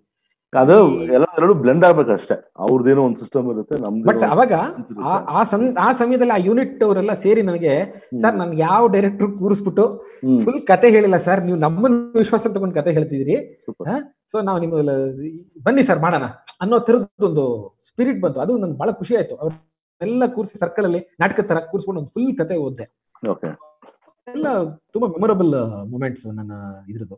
ಮತ್ತೆ ದೊಡ್ಡ ಸಮಸ್ಯೆ ನನಗೆ ಇನ್ನೊಂದು, ನನಗೆ ಇಂಗ್ಲಿಷ್ ಜಾಸ್ತಿ ಬರೋದಿಲ್ಲ, ಕನ್ನಡ ಬಿಟ್ರೆ ಬೇರೆ ಭಾಷೆಗಳು ಜಾಸ್ತಿ ಗೊತ್ತಾಗಲ್ಲ. ಬಟ್ ನಾನು ಆಯ್ಕೆ ಮಾಡ್ಕೊಂಡಿರೋ ಸಬ್ಜೆಕ್ಟ್ ಬೇರೆ ಬೇರೆ ರಾಜ್ಯಗಳಿಗೆ ಹೋಗಿ, ಅಲ್ಲೆಲ್ಲ ಬಿಹಾರ್ಗೆ ಹೋಗ್ತೀನಿ, ಅಲ್ಲೆಲ್ಲ ಹಿಂದಿ ಮಾತಾಡಬೇಕು, ತುಂಬಾ ಕಷ್ಟ ಆಗಿತ್ತು ನನಗೆ. ಬಟ್ ಭಾಷೆ ಬೇಡಲ್ಲ, ವಿಜುವಲ್ಸ್. ನನಗೆ ಇನ್ನೊಂದು ಎದುರಿಸಿದ್ರು ಸರ್ ಈ ರೆಗ್ಯುಲರ್ ಕೆಲವರು. ನೋಡಿ ನೆಕ್ಸ್ಟ್ ಸೆಕೆಂಡ್ ಹಾಫ್ ನನ್ನ ಸಿನಿಮಾ ಪೂರ್ತಿ ಹಿಂದಿನೇ ಇದೆ, ಅಬ್ಸರ್ವ್ ಮಾಡಿದ್ರು ಏನೋ. ಬಟ್ ಅದು ಮಾತೇ ಕಡಿಮೆ, ಅಲ್ಲೆಲ್ಲ ತುಂಬಾ ಕಡಿಮೆ ಮಾತು ಮಾಡ್ಬಿಟ್ಟು ಬರೀ ವಿಜುವಲ್ ತಗೊಂಡೋಗಿದ್ದೀನಿ. ಹೀರೋ ಮಾತ್ರ ಕನ್ನಡದಲ್ಲಿ ಮಾತಾಡ್ತಾನೆ, ಅಲ್ಲೆಲ್ಲ ಸಾಧಕೋಕೆಲ್ಲ ಸಿಗ್ತಾರೆ, ಅವರು ಕನ್ನಡದಲ್ಲಿ ಮಾತಾಡ್ತಾರೆ ಬಿಟ್ರೆ ಮಿಕ್ಕಿದವ್ರು ಎಲ್ಲರೂ ಹಿಂದಿನಲ್ಲಿ ಮಾತಾಡ್ತಾರೆ, ಅಥವಾ ಬೆಂಗಾಲಿನಲ್ಲಿ ಮಾತಾಡ್ತಾರೆ, ಅಥವಾ ಅಸ್ಸಾಮಲ್ಲಿ ಮಾತಾಡ್ತಾರೆ. ಸೊ ಈ ತರದೊಂದು ಪ್ರಯೋಗ ಕನ್ನಡ ಸಿನಿಮಾ, ಅದು ಕನ್ನಡ ಸಿನಿಮಾ ಮಾಡ್ಬಿಟ್ಟು ಕನ್ನಡ ಆಡಿಯನ್ಸ್ಗೆ ನೀವು ಹೆಂಗ್ ಅದನ್ನ ತೋರಿಸ್ತೀರಿ ಅನ್ನೋದೆಲ್ಲ ದೊಡ್ಡ ಎದುರಿಸಿದ್ರು ನನಗೆ. ಬಟ್ ಯಾರು ಇದುವರೆಗೂ ಅದ್ರ ಬಗ್ಗೆ ನನಗೆ ಆಲ್ಮೋಸ್ಟ್ ಆಲ್ ನಿಮ್ ಸಿನಿಮಾಗೆ 10 years ಆಯ್ತಾ ಸರ್? 10 ವರ್ಷ ಆಯ್ತು. ಈ ಜನವರಿಗೆ ನಂದು 10 ವರ್ಷ ಆಗುತ್ತೆ. ಇದುವರೆಗೂ ನನಗೆ ಏನ್ ಸರ್ ಈ ಕನ್ನಡನೇ ಬಳಸಿಲ್ಲ ಅಂತ ಯಾರೂ ಕೇಳಿಲ್ಲ ಸರ್. ನನಗೆ ಅದೊಂದು ಖುಷಿ, ಯಾಕಂದ್ರೆ ಸಿನಿಮಾ ವಿಜುವಲೈಸ್ ಅದೊಂದು ದೃಶ್ಯ ಭಾಷೆ ಅನ್ನೋದನ್ನ ಬಹಳ ಚೆನ್ನಾಗಿ ಪ್ರೂವ್ ಆಯ್ತು ನನ್ನ ಸಿನಿಮಾದಲ್ಲಿ. ನನಗೆ ಎಲ್ಲರೂ ಮಾಡಿದ್ದಾರೆ ದೊಡ್ಡವರು, ನಮಗೆ ನನ್ನ ಸಿನಿಮಾ ಮೂಲಕ ದೊಡ್ಡ ಖಾತ್ರಿ ಆಯ್ತದು. ಸೊ ಹೀಗೆ ಹರ್ಷಿಕಾ ಪೂರ್ಣಚ್ಚ ಅವಾಗ ಹೊಸ ನಟಿನ ನಿಮ್ಮ ಸಿನಿಮಾದಲ್ಲಿ ಮಾಡಿದಾಗ, ಅಥವಾ ಅದಕ್ಕಿಂತ ಮುಂಚೆ ಒಂದು F.U.C ಅಂತ ಒಂದು ಸಿನಿಮಾ ಮಾಡಿದ್ರು, ನಾನು ನೋಡಿರಲಿಲ್ಲ ಅದು. ಬಟ್ ಅವರು ಆಂಕರ್ ಆಗಿ ಟೈಮಲ್ಲಿ, ಸೊ ನಾನು ಅದೊಂದು ಟಿವಿಲಿ ನೋಡಿದಾಗ ಒಂಥರ ಬಬ್ಲಿ ಕ್ಯಾರೆಕ್ಟರ್ ಅಂತ ಅನ್ಸ್ತು. ಆಮೇಲೆ ಕರೆಸಿ ಆಡಿಷನ್ ಎಲ್ಲ ಮಾಡಿದ್ವಿ. ಸೊ ಹಂಗಾಗಿ ಹರ್ಷಿಕಾ ಪೂರ್ಣಚ್ಚ ನಮ್ಮ ಫಿಲ್ಮ್ ಅಲ್ಲಿ ಎಂಟರ್ ಆದ್ರು. But that was a big break for her. So ಆಮೇಲೆ ನನ್ನ ಬಿಗ್ ಸ್ಟ್ರೆಂತ್ ವಾಸ್ ನನ್ನ ಕ್ಯಾಮ್ರಾಮನ್ ಅನಂತರಸ್. ಸೊ ಅಲ್ಲಿಂದ ಅಂದ್ರೆ ಜುಗಾರಿ ಆದ್ಮೇಲಿಂದ ಅನಂತೆ ಮತ್ತೆ ಹರ್ಷಿಕಾ ಬಹಳಷ್ಟು ಒಳ್ಳೊಳ್ಳೆ ಕೆಲಸಗಳು ಸಿಕ್ತು. ಜೊತೆಗೆ ನನಗೆ ನಮ್ಮ ಗುರುಗಳು ಕೆ.ವೈ. ನಾರಾಯಣ ಸ್ವಾಮಿ, ನಿಮಗೂ ಕೆ.ವೈ. ಸರ್ ಪರಿಚಯ ಇದ್ದಾರೆ. ಸೊ ನಾನು ಇಡೀ ಸ್ಕ್ರಿಪ್ಟ್ ಬರೆದ್ಮೇಲೆ ಒಂದ್ಸತಿ ನಾನು ಟಿವಿ ಜೊತೆ ಡಿಸ್ಕಸ್ ಮಾಡಿದ್ಮೇಲೆ ಒಂದ್ ರೌಂಡ್ ಅವ್ರಿಗೆ ನಾನು ಹೇಳ್ತಾ ಹೋದೆ ಕಥೆಗಳು. ಸೊ ಅವರು ಒಂದಷ್ಟು ಇಂಪಾರ್ಟೆಂಟ್ ಟ್ವಿಸ್ಟ್ಗಳೆಲ್ಲ ಹೇಳ್ತಾ ಹೋದ್ರು, ಅಂದ್ರೆ ಇದನ್ನ ಯಾವ ತರ ಪ್ಲೇಸ್ ಮಾಡ್ಬೋದು ಅಂತ. ಸೊ ಆ ಥರದ ಇಂಟರ್ವೆನ್ಷನ್ ತುಂಬಾ ಸಹಾಯ ಆಯ್ತು ನನಗೆ. And best was ಅನಂತರಸ್. ಆಮೇಲೆ ಜೊತೆಗೆ ನಾನು ಒಂದು ಹಾಡು ಕೂಡ ಬರ್ದ್ಬಿಟ್ಟೆ ಸಿನಿಮಾದಲ್ಲಿ. ಸೊ ಮ್ಯೂಸಿಕ್ ಮಾಡಕ್ ಆಗಿಲ್ಲ ಅಂತ ಒಂದು ಸಣ್ಣ ನಿರಾಸೆ ಇದ್ರು ಕೂಡ ಆಗ ನಾನು ಹಾಡುಗಳು ಬರಿತಾ ಇದ್ದೆ ಮುಂಚೆಯಿಂದನು. ಅದ್ರಲ್ಲಿ ಒಂದು ಸಿಚುವೇಶನಲ್ ಸಾಂಗ್ ಬರುತ್ತೆ, ಭೂಮಿಗೆ ಬೆಲೆ ಇಲ್ಲ ಅಂತ ಒಂದು ಸಾಂಗ್, ಅಂದ್ರೆ ಬೈಲಾ ಸೊಲ್ಯೂಷನ್ಸ್ ಬಗ್ಗೆನೆ ಒಂದು ಹಿನ್ನೆಲೆ ಒಂದು ಸಾಂಗ್ ಬರುತ್ತೆ. ಅಂಡ್ ಆ ಸಾಂಗ್ ಅಷ್ಟೇ, ಎಲ್ಲಾನು ಮಿಕ್ಕಿದೆಲ್ಲ ಮಾಂಟಾಜ್ ಸಾಂಗ್ಸ್ ಇತ್ತು. And of course climax was something without any ದೊಡ್ಡ ಗಲಾಟೆ ಏನಿಲ್ಲದೆ ಒಂದು ರಿಯಲೈಸೇಷನ್ ಮೂಲಕ ಆಯ್ತು. ಒಂದು ಎಕ್ಸ್ಪೆರಿಮೆಂಟ್ ನಾವು ಮಾಡಿದ್ವಿ ಆಗ್ಲೇ 2010, ಅಂದ್ರೆ 2008 ಅಲ್ಲಿ ನಮ್ದು ಶುರು ಆಗಿದ್ದು. ಸೆಲ್ಯುಲಾಯ್ಡ್ ಮ್ಯಾಗಝಿನ್ ನೆಗೆಟಿವ್ ಶೂಟ್ ಮಾಡಿದ್ವಿ. ಒಂದೇ ಒಂದು ಸಾಂಗ್, ಬ್ಯಾಂಗ್ಳೂರ್ ಸಾಂಗ್ ನ ತುಂಬಾ ಕ್ಯಾಂಡಿಡೇಟ್ ಆಗಿ ಶೂಟ್ ಮಾಡೋಕಾಯ್ತು. ಸೊ ನಾವು ಅಷ್ಟರಾಗ್ಲೇ ಬೇರೆ ಬೇರೆ ಭಾಷೆಗಳಲ್ಲಿ ಡಿಜಿಟಲ್ದೆಲ್ಲ ಸಣ್ಣ ಸಣ್ಣದಾಗಿ ಶುರು ಆಗಿತ್ತು. ಯಾಕೆ ಅದನ್ನ ಪ್ರಯೋಗ ಮಾಡಬಾರ್ದು ಅಂತ ಅನಂತ್ ನನಗೆ ಸಜೆಸ್ಟ್ ಮಾಡಿದಾಗ ಆ ಸಾಂಗ್ ನ ನಾವು ಶೂಟ್ ಮಾಡಿದ್ವಿ ಡಿಜಿಟಲ್ ಕ್ಯಾಮ್ರಾದಲ್ಲಿ. ಸೊ ಆ ಡೇಟಾ ಬಳಸ್ಕೊಂಡು ಅದನ್ನು ಮತ್ತೆ ಈ ನೆಗೆಟಿವ್ ಎರಡೂನು ಬ್ಲೆಂಡ್ ಮಾಡಿ ಆ ಸಾಂಗ್ ಅಲ್ಲಿ ಅದನ್ನ ರಿವರ್ಸ್ ರಿಲೀಸಿಂಗ್ ಮಾಡಿಸಿ. ಸೊ 2010 ಇಂದ 2013 ಈ 3 ವರ್ಷಗಳಲ್ಲಿ ಕಂಪ್ಲೀಟ್ ಮಾರ್ಪಾಡಾಯ್ತು ಅನ್ಕೋತೀನಿ. ರೀಲ್ ಫಿಲ್ಮ್ ಇಂದ ಡಿಜಿಟಲ್ ಆಗಿ ಎಲ್ಲರೂ ಬಂದ್ರು ಅಂತ ಅನ್ಸುತ್ತೆ. ನೀವು ಸರ್ ನಮ್ದು ನಿಮ್ದು ಬಹುಶಃ ಸಿಕ್ಕ ಆಡಿಯನ್ಸ್ ಯಾರಾದ್ರೂ ಬಂದಿದ್ರೆ ಪ್ರಶ್ನೆಗಳು ಕೇಳಬಹುದು, ನಿಮ್ಗೆ ಪ್ರಶ್ನೆ ಇದ್ರೆ. ಸೊ ಉತ್ತರ ಗೊತ್ತಿದ್ರೆ ಹೇಳ್ತೀವಿ. ಹೇಳಿ ಜಯತೀರ್ಥ, ಏನೋ ಹೇಳ್ತಿದ್ರಿ ನೀವು. ಅಲ್ಲ, ನೀವು ಯಾರ್ಯಾರನ್ನ ಸಂಪರ್ಕಿಸಿದ್ರಿ? ಈಗ ಕೆ.ವೈ. ನಾರಾಯಣ ಸ್ವಾಮಿ ಅವರ ಹೆಸರು ಹೇಳಿದ್ರೆ ನೋಡಿ, ನನ್ನ ಹಸಿವು ಅಂತ ಸಿನಿಮಾ ಮಾಡಿ ಅದನ್ನ ಎತ್ತಿಟ್ಬಿಟ್ಟಿದ್ದೆ, ಚೆನ್ನಾಗಿಲ್ಲ ಇದು, ನಾನು ಚೆನ್ನಾಗಿ ಮಾಡಿಲ್ಲ ಅಂತ, ಇದು ಶಾರ್ಟ್ ಫಿಲ್ಮ್ ಮಾಡಿ. ಆಮೇಲೆ ಕೆ.ವೈ. ನಾರಾಯಣ ಸ್ವಾಮಿ ಅವರಿಗೆ ಮತ್ತು ಕೃಪಾಕರ ಸೇನಾನಿ ಅವರು ಇಬ್ರು ಕೂತ್ಕೊಂಡಿದ್ರು. ಅವ್ರು 3 ಜನಕ್ಕೆ ಫಸ್ಟ್ ನನ್ನ ಸಿನಿಮಾ ತೋರಿಸಿದ್ರು. ಯಾವುದು 26 minutes ಇತ್ತು ಹಸಿವು ಅಂತ ಒಂದು ಶಾರ್ಟ್ ಫಿಲ್ಮ್. ಅದು ಅವರು ಒಂದಷ್ಟು ಅದ್ರ ಬಗ್ಗೆ ಮೆಚ್ಚುಗೆ ತೋರಿಸಿದಾಗ, ಪರವಾಗಿಲ್ಲ ಇದನ್ನ ಆಚೆ ತೋರಿಸಬಹುದು ಇನ್ನೊಬ್ರಿಗೆ ಅಂತ ಹೇಳಿ ಆವಾಗ ಫೆಸ್ಟಿವಲ್ಸ್ ಗಳಿಗೆಲ್ಲ ಕಳಿಸೋಕೆ ಶುರು ಮಾಡಿದ್ದು. ಸೊ ನೀವು ಯಾರ್ಯಾರನ್ನ ಸಂಪರ್ಕಿಸಿದ್ರಿ? ನಾನು ಅವ್ರವ್ರನ್ನೇ ಸಂಪರ್ಕಿಸಿದೀನಿ. ರಂಗಭೂಮಿಯ ಜರ್ನಿ ಏನಿದೆ ಅದ್ರ ಜೊತೆಲ್ಲೇ ಇದೀವಿ. ಆದ್ರೆ F.U.C ಮೂಲಕ ನಾವಿಬ್ರು ಸೇರೋಂಗಾಯ್ತು ನೋಡಿ, ಜರ್ನಿ ಮಾಡಿದೀವಿ. ಅಂಡ್ ಏನಂದ್ರೆ ಮೊದಲನೇ ಸಿನಿಮಾ ಅಂತ ನಾವು ಅದ್ರ ಬಗ್ಗೆ ಮಾತಾಡ್ಬೇಕಾದ್ರೆ ತುಂಬಾ ಒಂದು ಐಡಿಯಲಿಸ್ಟಿಕ್ ಒಂದು ನಮ್ದೇ ಒಂದು ಪರ್ಸ್ಪೆಕ್ಟಿವ್ ಇರುತ್ತೆ, ಹೀಗೆ ಆಗ್ಬೇಕಿದು ಅಂತೆಲ್ಲ ಎಷ್ಟೊಂದೆಲ್ಲ ಇರುತ್ತಲ್ಲಿ. ಸೊ ಒಂದು ಕಡೆ ಅದರದ್ದು ನಾವೇನು ನಮ್ಮ ವ್ಯೂ ಪಾಯಿಂಟ್ಸ್ ಏನಿರುತ್ತೆ, ಕೆಲವೊಂದೆಲ್ಲ ಅನ್ಲರ್ನ್ ಮಾಡ್ಕೊಂಡು ಇನ್ನೊಂದಷ್ಟೆಲ್ಲ ಹೊಸದಾಗಿ ಕಲಿಯೋ ಥರದ್ದೆಲ್ಲ ಇರುತ್ತೆ. ಸೊ ಅದೊಂದು ಆ ಟ್ರಾನ್ಸಿಷನ್ ಇದೆಯಲ್ಲ ಮೊದಲನೇ ಸಿನಿಮಾದು. ಸೊ ನಾವು ಅನ್ಕೊಂಡಿದ್ದು ಪ್ರಾಕ್ಟಿಕಲ್ ಆಗಿ ಎಷ್ಟು ವರ್ಕ್ ಆಗುತ್ತೋ ನೋಡ್ಬೇಕಲ್ಲಿ, ಇಲ್ಲಾಂದ್ರೆ ದೊಡ್ಡ ಸಮಸ್ಯೆ ಆಗುತ್ತೆ ನಿರ್ದೇಶಕನಿಗೆ ಎರಡನೇ ಸಿನಿಮಾ ಮಾಡೋಷ್ಟರಲ್ಲಿ ಇದೇ ತರ ಎಕ್ಸ್ಪೀರಿಯನ್ಸ್ ಆದ್ರೆ ಹೇಗೆ ಅಂತ. ಸೊ ಆ ಮೊದಲನೇ ಸಿನಿಮಾದಲ್ಲಿ ಆಗುವಂತ ಅನುಭವಗಳನ್ನ ಮತ್ತೆ ಹೇಗೆ ನಾವು ಅದನ್ನ ರೀಲರ್ನು ಅನ್ಲರ್ನು ಯಾವ್ದಾದ್ರು ಬೇಕು ಬೇಡ ಅನ್ನೋದನ್ನ ತೂಕ ಮಾಡಿ ಬಿಡ್ಬೇಕಾಗತ್ತೆ. ಇದೇ ಪ್ರಶ್ನೆ ಕಾಯ್ಕಿಣಿಯವರು ಕೇಳಿದೆ ಸರ್. ಅವಾಗ ಜಯಂತ್ ಕಾಯ್ಕಿಣಿ ಅವರು ನನ್ಗೆ ಚೆನ್ನಾಗಿ ನೆನಪು, ರಂಗಶಂಕರ ಶುರು ಆಗಿತ್ತು, ಅದ್ರ ಕಟ್ಟೆ ಮೇಲೆ ಕೂತ್ಕೊಂಡು ಈ ಕತೆ ಹೇಳಿದೆ.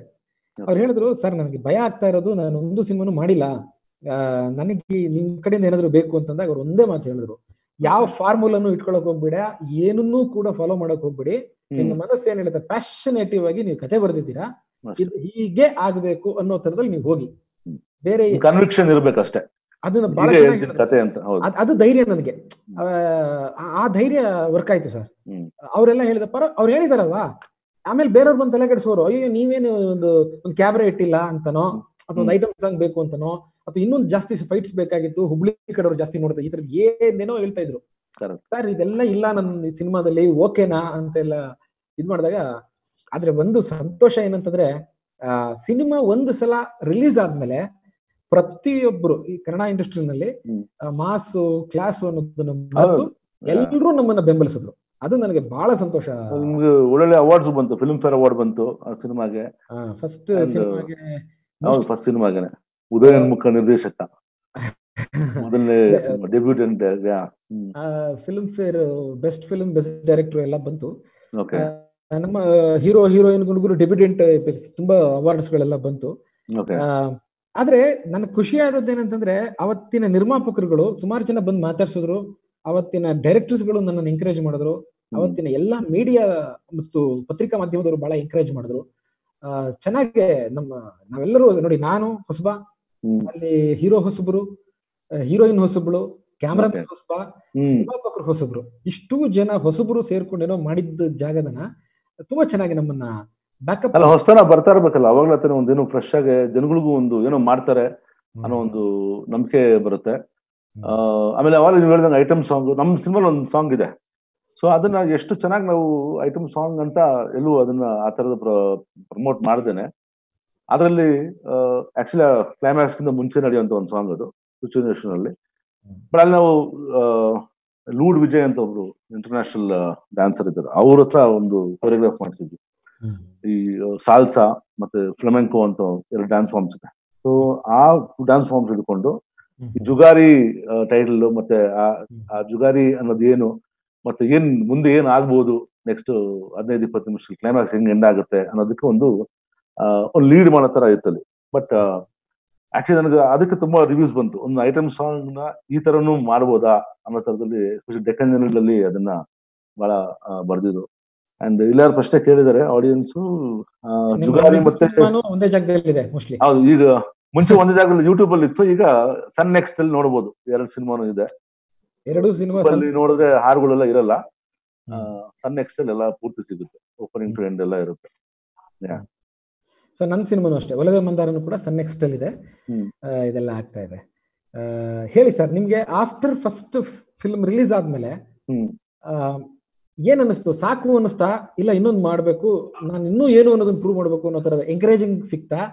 ಖಂಡಿತ ಎಷ್ಟೊಂದು ಫಿಲ್ಮ್ ಮಾಡ್ಬೇಕು ಅಂತ ಅನಿಸ್ತು ಆಕ್ಚುಲಿ.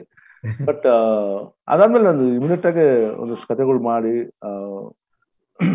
ಆಕ್ಚುಲಿ ಒಂದು ಅಂದ್ರೆ ಸ್ವಲ್ಪ ದೊಡ್ಡ ದೊಡ್ಡ ಹೆಸರು ಇರುವಂತ ನಟರ ಜೊತೆನೆ ನಾನು ಮೀಟ್ ಮಾಡಿ ಕಥೆಗಳು ಹೇಳಿದ್ದೆ. ಬಟ್ ಏನಾಯ್ತು ಅಂದ್ರೆ, ಎಲ್ಲರೂ ಇದನ್ನ ಹಿಂದಿನಲ್ಲಿ ಅಥವಾ ತಮಿಳು ಮಲಯಾಳಮಲ್ಲಿ ಮಾಡ್ಬೋದು, ಕನ್ನಡದಕ್ಕೆ ಇನ್ನೂ ಆಡಿಯನ್ಸ್ ಇದಕ್ಕೆಲ್ಲ ಒಪ್ತಾರೋ ಇಲ್ಲೋ ಗೊತ್ತಿಲ್ಲ ಅನ್ನೋ ತರದಲ್ಲಿ ಬಂತು. ಸೊ ಭಯ ಆಗುತ್ತೆ, ಏನ್ ನಾವು ತಪ್ಪಾಗಿ ಯೋಚನೆ ಮಾಡ್ತಾ ಇದೀವ ಏನು, ಆ ತರದ್ದು ಒಂದಷ್ಟೆಲ್ಲ ಯೋಚನೆಗಳು ಇರುತ್ತೆ. ಆಮೇಲೆ ಒಂದೆರಡು ರೀಮೇಕ್ ಮಾಡೋ ಆಫರ್ಗಳು ಬಂತು.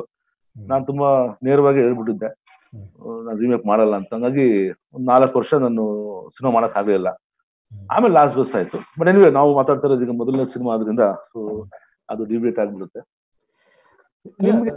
ಮೊದಲನೇ ಹೇಳಿ ಸರ್, ಏನ್ ಹೇಳ್ತಿದ್ದೀನಿ, ಕೇಳಿ ಪ್ರಶ್ನೆ. ಓಕೆ, ನಾನು ಹೇಳ್ತೀನಿ ಅಂದ್ರೆ ನಿಮ್ಗೆ ಈ ಟೆಕ್ನಿಕಲ್ ಆಸ್ಪೆಕ್ಟ್ಸ್ ಬಗ್ಗೆ ನೀವು ಅವಲೇ ಒಂದು ಪಾಯಿಂಟ್ ಏನೋ ಹೇಳಿದ್ರಿ, ಅಂದ್ರೆ ಅದು ಗೊತ್ತಾಗ್ತಾ ಇರಲ್ಲ ಹೇಗೆ ಅಂತ. ಬಟ್ ನಿಮ್ ಸಿನಿಮಾ ನೋಡಿದಾಗ ತುಂಬಾ ಟೆಕ್ನಿಕಲ್ ಆಗಿ ಸಿನಿಮಾ ಕಾಣಿಸ್ತದೆ. ಅಂದ್ರೆ ನಿಮ್ಮ cinematographer is the I of the director. So ಹೇಗಿತ್ತು, ಹೌ ವಾಸ್ ಯುವರ್ ಬಾಂಡಿಂಗ್? ಅಂದ್ರೆ ನೀವು ಅನ್ಕೊಂಡಿದ್ದನ್ನು ಹೇಗೆ discuss ಅದಕ್ಕೆ ಮಾಡಿದ್ರಿ? ನಾವು 1.5 ವರ್ಷ ಜೊತೆಲಿದ್ವಿ ಸರ್, ಹೆಚ್ಚು ಕಮ್ಮಿ. ರವಿಕುಮಾರ್ ಸನ ಮತ್ತು ನಾನು. ಈಗ ನಾನೇನೋ ಹೇಳ್ತಿದ್ದೆ ಅವ್ರಿಗೆ, ನೋಡಿ ಅವಳು ಹಿಂಗೆ ಟ್ರೈನಲ್ಲಿ ಕೂತ್ಕೊಂಡು ಟಾಟಾ ಮಾಡ್ತಿರ್ತಾಳೆ, ಅವಳು ಕೈ ಮಾತ್ರ ಕಾಣಿಸ್ಬೇಕು, ಟ್ರೈನ್ ಜೊತೆಲೇ ಮೂವ್ ಆಗ್ಬೇಕು ಕ್ಯಾಮ್ರಾ ಅಂತ. ಸೊ ಅದಕ್ಕೆ ಟ್ರಾಲಿ ಹಾಕ್ಬೇಕು, ಝೂಮ್ ಹಾಕೋಬೇಕು ಅನ್ನೋದು ಹೇಳಕ್ ಬರ್ತಿರ್ಲಿಲ್ಲ ಅವಾಗ. ಇವಾಗ ಬರುತ್ತಷ್ಟೇ. ಅವರು ಜಯತೀರ್ಥ ಅದನ್ನೆಲ್ಲ ಮುಂಚೆ ಹೇಳ್ಬೇಕು, ನೀನ್ ಈಗ ಲಾಸ್ಟ್ ಮೂಮೆಂಟ್ ಕೇಳಿದ್ರೆ ಅಂತ ಬೈಯೋರು ನಮ್ಗೆ. ಟ್ರೈನ್ ಹೋದ್ಮೇಲೆ ಹೇಳಬಾರ್ದು ಅಂತ. ಸೊ ಓಕೆ, ಇವಾಗ ಇದು ಹೆಂಗಪ್ಪ ಈ ಅಪ್ಪನ್ ಕೇಳದ್ ಕೊಡ್ತಾ ಇಲ್ವಲ್ಲ ಇವರು ಅಂತ ನಾನು ಒದ್ದಾಡ್ತಾ ಇದ್ದೆ. ಆಮೇಲೆ ನಾನ್ ಸ್ವಲ್ಪ ಈ ಆಕ್ಟಿಂಗ್ ಅನ್ನೋದು ನನಗೆ ತುಂಬಾ ಇಂಪಾರ್ಟೆಂಟ್ ಆಗುತ್ತೆ. ಎಲ್ಲಾ ನನ್ನ ಸಿನಿಮಾಗೂ ಆಕ್ಟಿಂಗ್ ಓರಿಯೆಂಟೆಡ್ ಆಗಿರುತ್ತೆ.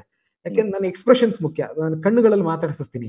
ಸೊ ಆಲ್ಮೋಸ್ಟ್ ಕ್ಯಾಮ್ರಾಮನ್ಗಳು ಏನ್ ಮಾಡ್ತಾರೆ, ಲೊಕೇಶನ್ ಎಸ್ಟಾಬ್ಲಿಷ್ ಮಾಡೋದಕ್ಕೆ ಅವ್ರೇನೋ ಕತೆ ಹೇಳಕ್ ಟ್ರೈ ಮಾಡ್ತಿರ್ತಾರೆ ಕ್ಯಾಮ್ರಾದಲ್ಲಿ, ನಾನು ಮುಖದಲ್ಲಿ ಕತೆ ಹೇಳಕ್ ಟ್ರೈ ಮಾಡ್ತಿರ್ತೀನಿ. ಸೊ ಇದು ಸ್ವಲ್ಪ ಇದಾಯ್ತು ನನಗೂ ಮತ್ತು ರವಿಕುಮಾರ್ ಸನಗೂ. ಆಮೇಲೆ ರವಿಕುಮಾರ್ ಸನ ಹೇಳಿದ್ರು, ನೋಡು ಯೋಚನೆ ಮಾಡಕ್ ಹೋಗ್ಬೇಡ, ದೊಡ್ಡ ಪರದೆ ಇದು, ಇಲ್ಲಿ ಖಂಡಿತವಾಗಿಯೂ ನಿನ್ನ ಎಕ್ಸ್ಪ್ರೆಷನ್ಸ್ ಗಳೆಲ್ಲ ಕಾಣುತ್ತೆ, ಅದ್ರ ಜೊತೆಗೆ ಈ ಸೆನ್ಸ್ ಇಂಪಾರ್ಟೆಂಟ್. ನಾವೆಲ್ಲೋ ಒಂದು ವಾತಾವರಣ ಹೇಳ್ತಾ ಇದೀವಲ್ಲ, ಆ ಬ್ಯಾಕ್ ಗ್ರೌಂಡ್ ಕೂಡ ಒಂದು ಕತೆ, ಆ ಮಣ್ಣು ಕೂಡ ಒಂದು ಕತೆ ಹೇಳುತ್ತೆ, ಅಲ್ಲಿ ಯಾವ್ದೋ ಒಂದು ಕಡ್ಡಿ ಇಟ್ಟಿದ್ರೆ ಆ ಪ್ರಾಪರ್ಟಿ ಕೂಡ ಒಂದು ಕತೆ ಹೇಳುತ್ತೆ, ಅದೆಲ್ಲ ಸಬ್ಜೆಕ್ಟಿವ್ ಆಗಿರುತ್ತೆ ಅಂತೆಲ್ಲ ಅವ್ರು ಹೇಳ್ಕೊಡೋರು. ಮತ್ತೆ ನನಗೆ ಲೆನ್ಸ್ಗಳು ಗೊತ್ತಿರ್ತಾ ಇರ್ಲಿಲ್ಲ, ಒಂದ್ 2 ಶೆಡ್ಯೂಲ್ ಆಗೋ ತನಕ. ಅವ್ರು ಹೇಳಿದ್ರು, ಆಮೇಲೆ ನೋಡಪ್ಪ ಆಸ್ಪೆಕ್ಟ್ ರೇಷಿಯೋಸ್ ಅಂತ ಏನೋ ಹೇಳ್ತಾರಲ್ಲ, ಅದಂದ್ರೆ ಏನು, ಇದಂದ್ರೆ ಏನು ಅಂತ ನಿಧಾನಕ್ಕೆ ಏನೇನೋ ಹೇಳೋರು.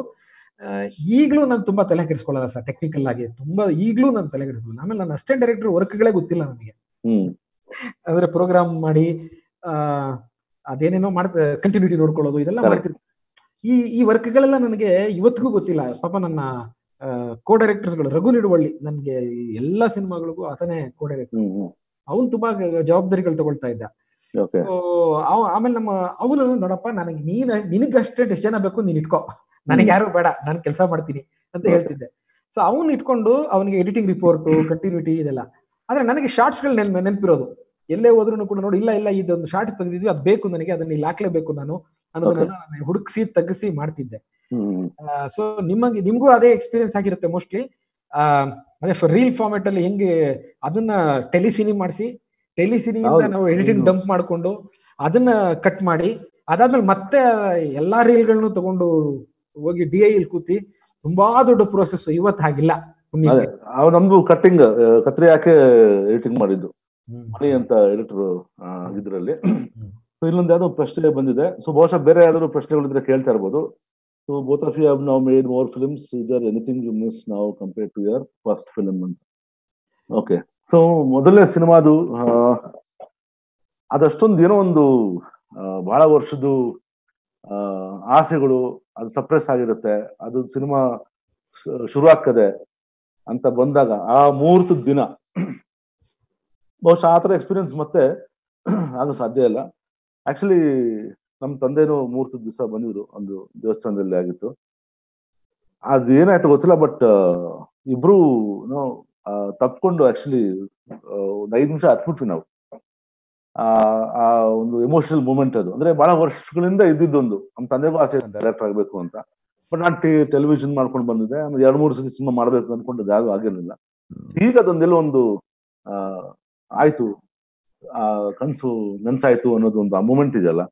ಸೊ ಅದು ಬಹುಶಃ ನಾವು ನೆಕ್ಸ್ಟ್ ಫಿಲ್ಮ್ಗಳಲ್ಲಿ, ಅಂದ್ರೆ ಬೇರೆ ಬೇರೆ ಆಸ್ಪೆಕ್ಟ್ಸ್ ಅಲ್ಲಿ ಆ ಪ್ರಶ್ನೆ ಹಿಂದೆ ಏನೋ ಬೇರೆ ಆಸ್ಪೆಕ್ಟ್ಸ್ ಕೇಳ್ತಾ ಇದಾರೆ ಅವರು, ಬಟ್ ನನ್ಗೆ ನನ್ಗೆ ಈ ಮೂಮೆಂಟ್ಗೆ ಹೇಳ್ತಾ ಇರೋದು. ಸೊ ಆ ಎಮೋಷನ್ಸ್ ಮೊದಲನೇ ಸಿನಿಮಾದು, ಸೊ ಅದು ಮತ್ತೆ ಬರಕ್ ಸಾಧ್ಯ ಇಲ್ಲ ಅಂತ ಅನ್ಕೊಂತೀನಿ. ಆಮೇಲೆ ನೀವು ಹೇಳಿದಂಗೆ ಅಫ್ಕೋರ್ಸ್ ಈ ಅಸೋಸಿಯೇಟ್ ಡೈರೆಕ್ಟರ್ಸ್, ಅಸಿಸ್ಟೆಂಟ್ಸ್ ಇದೆಲ್ಲ ಕೆಲಸ ಮುಗಿದು ಸಿನಿಮಾ ಪೋಸ್ಟ್ ಬಂದಾಗ ನನಗೆ ದೊಡ್ಡ ಕಲಿಕೆ ಆಗಿದ್ದು ಅಲ್ಲೇನೆ. ಸೊ ಎಡಿಟಿಂಗ್ ಜೊತೆಗೆ Shri crazy minds was editor, ಅವರು ನನ್ಗೆ ಹೊಸ ಪರಿಚಯ. ಅವಾಗ ಅನಂತ್ ಒಬ್ರ ನನಗೆ, ನಾನು ಮೊದಲನೇ ಫಸ್ಟ್ ಟೈಮ್ ನಾನು ಕಾಲೇಜ್ ಮುಗಿಸಿ ಡಾಕ್ಯುಮೆಂಟ್ರೀಸು, ಆಡ್ ಫಿಲ್ಮ್ಸ್ ಎಲ್ಲ ಮಾಡೋ ಟೈಮಲ್ಲಿ ನಾನು ಅನಂತು ಆಲ್ಮೋಸ್ಟ್ 8-10 ವರ್ಷ ಒಟ್ಟಿಗೆ ಜರ್ನಿ ಮಾಡಿದ್ದೀವಿ. ಸೊ ಹಾಗಾಗಿ ಇಬ್ರದು ಆ ಟೇಸ್ಟು, ವಿಜುವಲ್ ಸೆನ್ಸ್ ಎಲ್ಲ ಒಂಥರ ಗಂಡ ಹೆಂಡತಿ ತರ ಗೊತ್ತಾಗ್ಬಿಡ್ತದೆ ಅಷ್ಟೇ, ಏನ್ ಬೇಕು ಏನ್ ಬೇಡ ಅಂತ. ಪೋಸ್ಟ್ ಪ್ರೊಡಕ್ಷನ್ ಅಲ್ಲಿ ಎಸ್ಪೆಷಲಿ ಎಡಿಟಿಂಗ್ ಆದ್ಮೇಲೆ, ಸೊ ನನ್ನ ಜೊತೆ ಯಾರು ಪ್ರೊಡಕ್ಷನ್ ಮ್ಯಾನೇಜರ್ ಇರ್ಲಿಲ್ಲ ನಮಗೆ.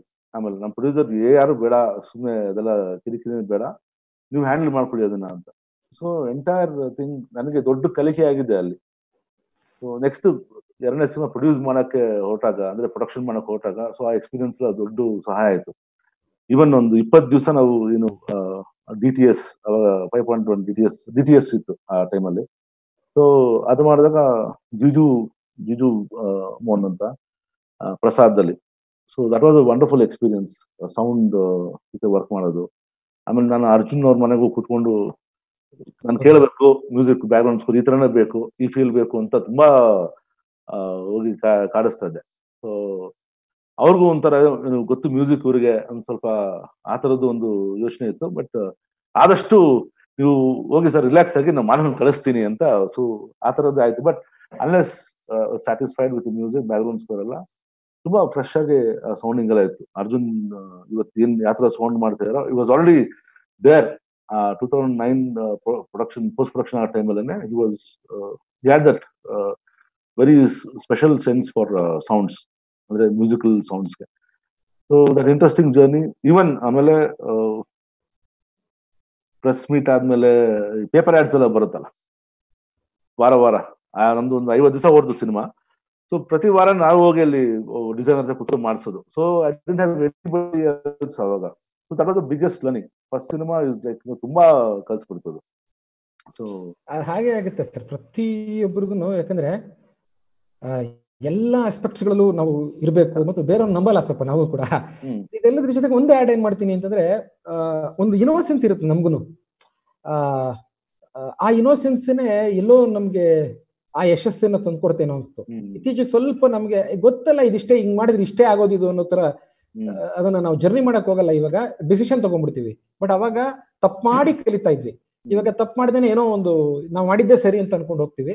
ಬಹುಶಃ ಆ ಇನೋಸೆನ್ಸ್ ಮತ್ತೆ ನಮಗ್ ಬಂದ್ರೆ ಇನ್ನೂ ಅದರದೊಂದು ಒಳ್ಳೆ ಸಿನಿಮಾ ಮಾಡಬಹುದು. ಅದು ಒಂಚೂರು ಒಳ್ಳೆ ಭಯ ಇರಬೇಕು. ಭಯ ಸ್ವಲ್ಪ ಇರಬೇಕು, ಖಂಡಿತ ಇರಬೇಕು. ಒಂಥರ ಹೇಳ್ತೀವಲ್ಲ ಆಂಕ್ಷಿಯಸ್ಲಿ ಎಕ್ಸೈಟೆಡ್ ಅಂತ, ಆತರ. ಸರ್ ನಾನು ಎಕ್ಸೈಟ್ಮೆಂಟ್ ತುಂಬಾ ಸ್ಟೂಡೆಂಟ್ಸ್ ಗಳಿಗೆ ಇದನ್ನ ಹೇಳ್ತೀನಿ, ಎಕ್ಸ್ಪೀರಿಯನ್ಸ್ ಅನ್ನುವುದು ಸಿನಿಮಾದಲ್ಲಿ ವರ್ಕ್ ಆಗಲ್ಲ ಅಂತ. ಅದು ಯಾವತ್ತಿದ್ರೂ ಸಿನಿಮಾ ಆ ಕ್ಷಣದ ಸ್ಫೂರ್ತಿಯಿಂದಲೇ ಯೋಚನೆ ಮಾಡಬೇಕು. ಸೊ ಅಲ್ಲೊಂದು ಇನೋಸೆನ್ಸ್ ಬೇಕೇ ಬೇಕು. ಎಕ್ಸ್ಪೀರಿಯನ್ಸ್ ಅನ್ನೋದು ನಿಮ್ಗೆ ಟೆಕ್ನಿಕಲ್ ಆಗಿ ಸಪೋರ್ಟ್ ಮಾಡಬಹುದೇ ಹೊರತು ಫ್ರೆಶ್ ಥಾಟ್ಸ್ಗೆ ಅಗೇನ್ ಇನೋಸೆನ್ಸ್ ಬೇಕು. ಅಂಡ್ ತುಂಬಾ ಓಡಾಡಬೇಕು, ನಾವು ತುಂಬಾ ಜನಗಳ ಜೊತೆ ಬೆರಿಬೇಕು, ಕಥೆಗಳು ಅಲ್ಲಿಂದ ಹುಡುಕ್ಬೇಕು. ಹೀಗೆಲ್ಲ ಐತೆ ನಿಮ್ಮ ಹಾಗೆ.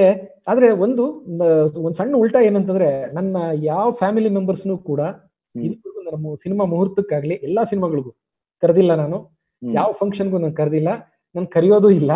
ಅವ್ರನ್ನ ಸಿನಿಮಾ ರಿಲೀಸ್ ಆಗಿ ಹೋಗಿ ಸಿನಿಮಾ ನೋಡಿ ನಿಮ್ಗೆ ಏನ್ ಅನಿಸ್ತು ಅದನ್ನ ಹೇಳಿ ಅಷ್ಟಕ್ಕೆ ಇಟ್ಕೊಂಡಿದೀನಿ. ಅವರು ಅದನ್ನ ಎಕ್ಸ್ಪೆಕ್ಟ್ ಮಾಡಲ್ಲ. ನನ್ನ ಮನೆಯಲ್ಲಿ ನನ್ನ ಹೆಂಡತಿ ನನ್ನ ತಾಯಿ ಅಷ್ಟೇ, ಯಾರಿಲ್ಲ.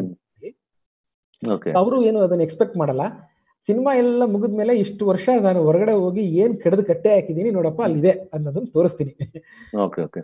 ಅವರು ಸಿನಿಮಾ ನೋಡಿ ನನ್ನ ಹೆಂಡತಿ ಹೇಳ್ಬಿಟ್ಟಿದ್ರು ನನಗೆ, ಸಿನಿಮಾ ಬಗ್ಗೆ ಏನು ಕತೆ ಹೇಳ್ಬಿಡಿ ನನಗೆ, ಫಸ್ಟ್ ಒಂದ್ಸತಿ ಈ ತರ ಮಾಡ್ತಾ ಇದ್ದೀನಿ ಅಂತ ಹೇಳಿದ್ಮೇಲೆ ಆಮೇಲೆ ಅದು ಡೆವಲಪ್ಮೆಂಟ್ಸ್ ಎಲ್ಲ ಏನು ಡಿಸ್ಕಸ್ ಮಾಡಬೇಡಿ ಅಂತ. Because I want to C it on screen. ಏನ್ ನೀವು ನಿಮ್ಮ ಮನ್ಸಲ್ಲಿ ಏನ್ ನೋಡಿದ್ದೆ ಅದನ್ನ ಹೆಂಗ್ ತಂದಿದ್ದೀರಾ ಅಲ್ಲಿ, just want to see that finally ಅಂತ. ಸೊ ಲಾಸ್ಟ್ ಬಸ್ ಮಾತ್ರ without sound back ground ತೋರಿಸ್ಬಿಟ್ಟಿದೆ. So ಅವ್ರಿಗೆ ಎಂಜಾಯ್ ದ ಮೂವಿ. ಆಮೇಲೆ ಏನು ಅಂದ್ರೆ ಅವ್ರು ತೋರಿಸಿದಾಗ, ಸೊ ಅದು best thing is to show after it is done. That is a good thing, valid thing actually. Unless ನಿಮ್ಗೆ ಒಂದು ಆಡಿಯನ್ಸ್ ಜೊತೆ ಕೂತ್ಕೊಂಡು ಡಿಸ್ಕಸ್ ಮಾಡಿ ಏನೇನು ಕರೆಕ್ಷನ್ಸ್ ಇದೆ ಅದು ಆ ಎಕ್ಸೈಸ್ ಬೇರೆ, ಬಟ್ ಫ್ಯಾಮಿಲಿ ತೋರಿಸೋದು ಬೇರೆ ಆಗುತ್ತೆ. ಎನಿವೇಸ್ ಅದು ಟೂ ಎಕ್ಸ್ಟ್ರೀಮ್ ಎಕ್ಸಾಂಪಲ್ಸ್ ಅದು ಆಕ್ಚುಲಿ. ಎಷ್ಟಾಯ್ತು ಟೈಮ್? ನಮ್ಗೆ ಇನ್ನೂ ಸಮಯ ಇದೆಯಾ? 5 ನಿಮಿಷ ಇದೆ. ಸೊ ಯಾರಾದ್ರೂ ಏನಾದ್ರು ಪ್ರಶ್ನೆ ಕೇಳಿದ್ರೆ ಕೇಳ್ಬೋದು ಇನ್ನು. ಅದೇ ನನ್ ಒಂದು ಡಿಸೈಡ್ ಮಾಡಿದ್ದೀನಿ ಅಂದ್ರೆ ಜುಗಾರಿ ಹಾಕದಂಗನೆ ನೆಕ್ಸ್ಟ್ ಮಾಡೋ ಮೊದಲನೇ ಸಿನಿಮಾದ ಲರ್ನಿಂಗ್ ಏನಂದ್ರೆ, ಯಾವುದೇ ಕಾರಣಕ್ಕೂ ಮೊದಲನೇ ಸಿನಿಮಾ ಮಾಡಿದ್ದನ್ನ ಯಾವ್ದನ್ನು ನೆಕ್ಸ್ಟ್ ಸಿನಿಮಾ ಮಾಡ್ಲಿ ಆ ಜಾನರ್ ಅಥವಾ ಸ್ಟೈಲು ಅದ್ಯಾವುದೂ ಇರಬಾರ್ದು ಅಂತ ತುಂಬಾ ಕಾನ್ಶಿಯಸ್ ಡಿಸಿಷನ್ ಅದು. ಹಾಗಾಗಿ ನಾನು ಮಾಡಿದ್ದು 3 ಸಿನಿಮಾನು ಬೇರೆ ಬೇರೆ ತರದ್ದೇ ಇತ್ತು. ಹಾಗಾಗಿ ಈ ಜುಗಾರಿ ನೋಡಿದವ್ರು ಇವಾಗ ಲಾಸ್ಟ್ ಬಸ್ ನೋಡಿ ಅಥವಾ ಮಟಾಶ್ ನೋಡಿದ್ರೆ ಇದು ಯಾರು 3 ಬೇರೆಯವರು ಮಾಡಿದ್ರು ಸಿನಿಮಾ ಅಂತ. ಆ ರೀತಿ ನನಗೆ ಪ್ರತಿಯೊಂದು ಸಿನಿಮಾನು ಹೊಸದೆ. ಯಾಕ ಆ ಜಾನರ್ನ ಎಕ್ಸ್ಪ್ಲೋರ್ ಮಾಡ್ತಾ ಅಂದ್ರೆ ಎಲ್ಲಾ ಡೈರೆಕ್ಟರ್ಸ್ ಅದನ್ನೇ ಮಾಡ್ತಾರೆ, ಬಟ್ ಆ ಒಂದು ಸ್ಟ್ಯಾಂಪ್ ಇರುತ್ತಲ್ಲ, ಇವರೇ ಮಾಡಿದ್ರು. ಈಗ ಮಣಿರತ್ನಂ ಮಾಡಿದ್ರೆ ಅಥವಾ RGV ಮಾಡಿದ್ರೆ ಅಥವಾ ಇನ್ನಾರು ಮಾಡಿದ್ರೆ ಓಕೆ ಇದು ಇವ್ರದೇ ಸಿನಿಮಾ ಅಂತ. ನನ್ಗೆ ಅದು ಬೇಡ ಅಂತಾನೆ ತುಂಬಾ ಕಾನ್ಶಿಯಸ್ ಆಗಿ, ಅದು ಪ್ಲಸ್ ಮೈನಸ್ ಗೊತ್ತಿಲ್ಲ. So that was a decision made. Exactly sir. I mean ನನ್ಗೂ ಅದೇ ಆಯ್ತು. ಮತ್ತೆ ಅದನ್ನ ಕಾನ್ಶಿಯಸ್ ಆಗಿ ಹೇಳಿದ್ದು ಯಾರು ಗೊತ್ತಾ ನನಗೆ? ಸೂರಿ, ದುನಿಯಾ ಸೂರಿ. ಓಕೆ. ಅವರೆಲ್ಲ ಸಿನಿಮಾ ಬಂದು ನೋಡಿದ್ರು, ಎಲ್ಲ ಆಮೇಲೆ ಡಿಸ್ಕಸ್ ಮಾಡಿದ್ರು. ಸೂರಿಗೂ ನಮಗೂ, ನಾವು ಕಲಾಮಂದಿರ ಅವರು, ನಾವು ಅಭಿನಯ ಜೊತೆಲೆ ಬೆಳೆದವರು ಎಗೇನ್ ಸೂರಿ ಮತ್ತು ನಾನು. ಅವಾಗ ಅವರು, ಬ್ರದರ್ ಮತ್ತೆ ಲವ್ ಸ್ಟೋರಿ ಮಾಡಕ್ ಹೋಗ್ಬೇಡಿ ದಯವಿಟ್ಟು, ಬೇರೆ ಏನಾದ್ರು ಮಾಡಿ, ಇಲ್ಲಾಂದ್ರೆ ನಿಮ್ಮನ್ನು ಫಿಕ್ಸ್ ಮಾಡ್ಬಿಡ್ತಾರೆ ಈ ಇಂಡಸ್ಟ್ರಿ ಅನ್ನೋ ತರ ಎಲ್ಲ ಅವರು ನಮ್ಗೆ ಕಿವಿ ಮಾತು ಹೇಳಿದ್ರು, ರೇಣುಕಾಂಬ ಥಿಯೇಟರ್ ಹತ್ರ ನಿಂತ್ಕೊಂಡು. ಸೊ ಹಾಗೆ ಅವತ್ತಿನ ಕಾಲದಲ್ಲಿ ಭಟ್ರು, ಯೋಗರಾಜ್ ಭಟ್ರು ಸರ್ ಕೂಡ ಬಂದು ಸಿನಿಮಾ ನೋಡಿ ಬಹಳ ಎಂಕರೇಜ್ ಮಾಡಿದ್ರು. ಇಡೀ ಇಂಡಸ್ಟ್ರಿ ತುಂಬಾ ಜನ ಬಂದು ಸಿನಿಮಾ ನೋಡಿ ಅವ್ರು ಮಾತಾಡಿ, ಅದನ್ನೆಲ್ಲ ನಾವು ಅಡ್ವರ್ಟೈಸ್ಮೆಂಟ್ಸ್ಗೆ ಯೂಸ್ ಮಾಡ್ಕೊಂಡು ತುಂಬಾ ಸರ್ಕಸ್ ಮಾಡಿದ್ವಿ ಪಬ್ಲಿಸಿಟಿಗೆ. ಬಾರಿ ಒಂದು ನನಗೆ ಚೆನ್ನಾಗಿರೋ ನೆನಪೇನ್ ಗೊತ್ತಾ ನೋಡಿ, ಯಾರ ಧೈರ್ಯಗಿಡಬಾರ್ದು ಹೊಸ ಡೈರೆಕ್ಟರ್ ಮಾಡಿದೀವಿ ಅಂತ. ನಿಜ, ನಮ್ಮನ್ನೆಲ್ಲರೂ ಕಡೆಗಣಿಸ್ತಾರೆ. ಒಂದ್ಸಲ ನಿಂತ್ಕೊಂಡು ಒಂದ್ಸಲ ಸ್ಟಿಕ್ಕರ್ ಮಾಡ್ಕೊಂಡ್ವಿ, ಒಲವೆ ಮಂದಾರದ್ದು, ಇನ್ನೂ ರಿಲೀಸ್ ಆಗಿರ್ಲಿಲ್ಲ, ಇನ್ನೊಂದು ವಾರ ಇದೆ. ನಾನು ಮೆಜೆಸ್ಟಿಕಲ್ ಸರ್ಕಲ್ ನಿಂತ್ಕೊಂಡು ಸ್ಟಿಕ್ಕರ್ ಹಂಚ್ತಾ ಇದ್ದೆ, ತಗೊಳ್ರಪ್ಪ, ನಾವು ಪ್ಯಾಂಫ್ಲೆಟ್ ತರದು, ಏನೋ ಒಂದು ಚಿಕ್ಕ ಚಿಕ್ಕ ಪೋಸ್ಟರ್ಸ್ಗಳು, ಇದನ್ನೆಲ್ಲ ಇದ್ರ ಸಿನಿಮಾ ರಿಲೀಸ್ ಆಗ್ತಾ ಇದೆ ಅಂತ ನಾನು ಹಂಚ್ತಾ ಇದ್ದೆ ನಿಂತ್ಕೊಂಡು. ಹುಡುಗ ಓಡ್ ಬಂದ, ಯಾವ್ದದು ಯಾವ್ದದು ಯಾವ್ದದು ಅಂತ ಹೇಳಿ, ಯಾವ್ದೋ ದೊಡ್ಡ ಹೀರೋ ಹೆಸರು ಹೇಳ್ಬಿಟ್ಟು, ಹೌದಾ ಅಂತ ಹಿಂಗ್ ನೋಡ್ದ. ಇಲ್ಲಿ ಯಾರೋ ಹೊಸ ಹುಡುಗ, ಬೇಡಾಗಿರು ಅಂತ ಬಿಸಾಕ್ಬಿಟ್ಟು ಹೋಗ್ಬಿಡ ನಾವು ಕಣ್ಣೆದುರುಗಡೆ. ಇಷ್ಟು ನೋವಾಯ್ತು ಅಂದ್ರೆ ನನಗೆ, ಹೆಂಗಪ್ಪ ಇದು ಇಂಥ ಘಟಾನುಘಟಿಗಳ ಜೊತೆ ನಾವು ಗುರುತಿಸ್ಕೊಳಕ್ ಆಗತ್ತಾ? ಹೆಂಗಾಗತ್ತೆ? ಇದೆಲ್ಲ ನೋವುಗಳಾಗತ್ತೆ, ಬಟ್ ಇದೆಲ್ಲ ಚಾಲೆಂಜ್, ಇದೆಲ್ಲ ನಿಮ್ಗೊಂದು ಪೆಟ್ಟು. ಇಂಥದ್ದನ್ನ ಆಯ್ತು, ನಮ್ಗಿರೋದು ಇದೆ ಅಲ್ವಾ, ಇದನ್ನ ಇಟ್ಕೊಂಡೆ ನಾವೇನು ಪ್ರೂವ್ ಮಾಡ್ತೀವಿ ಅನ್ನೋ ಒಂದು ಹುಮ್ಮಸ್ಸಿಂದ ನಾವು ಮುಂದುವರಿಬೇಕಾಗತ್ತೆ.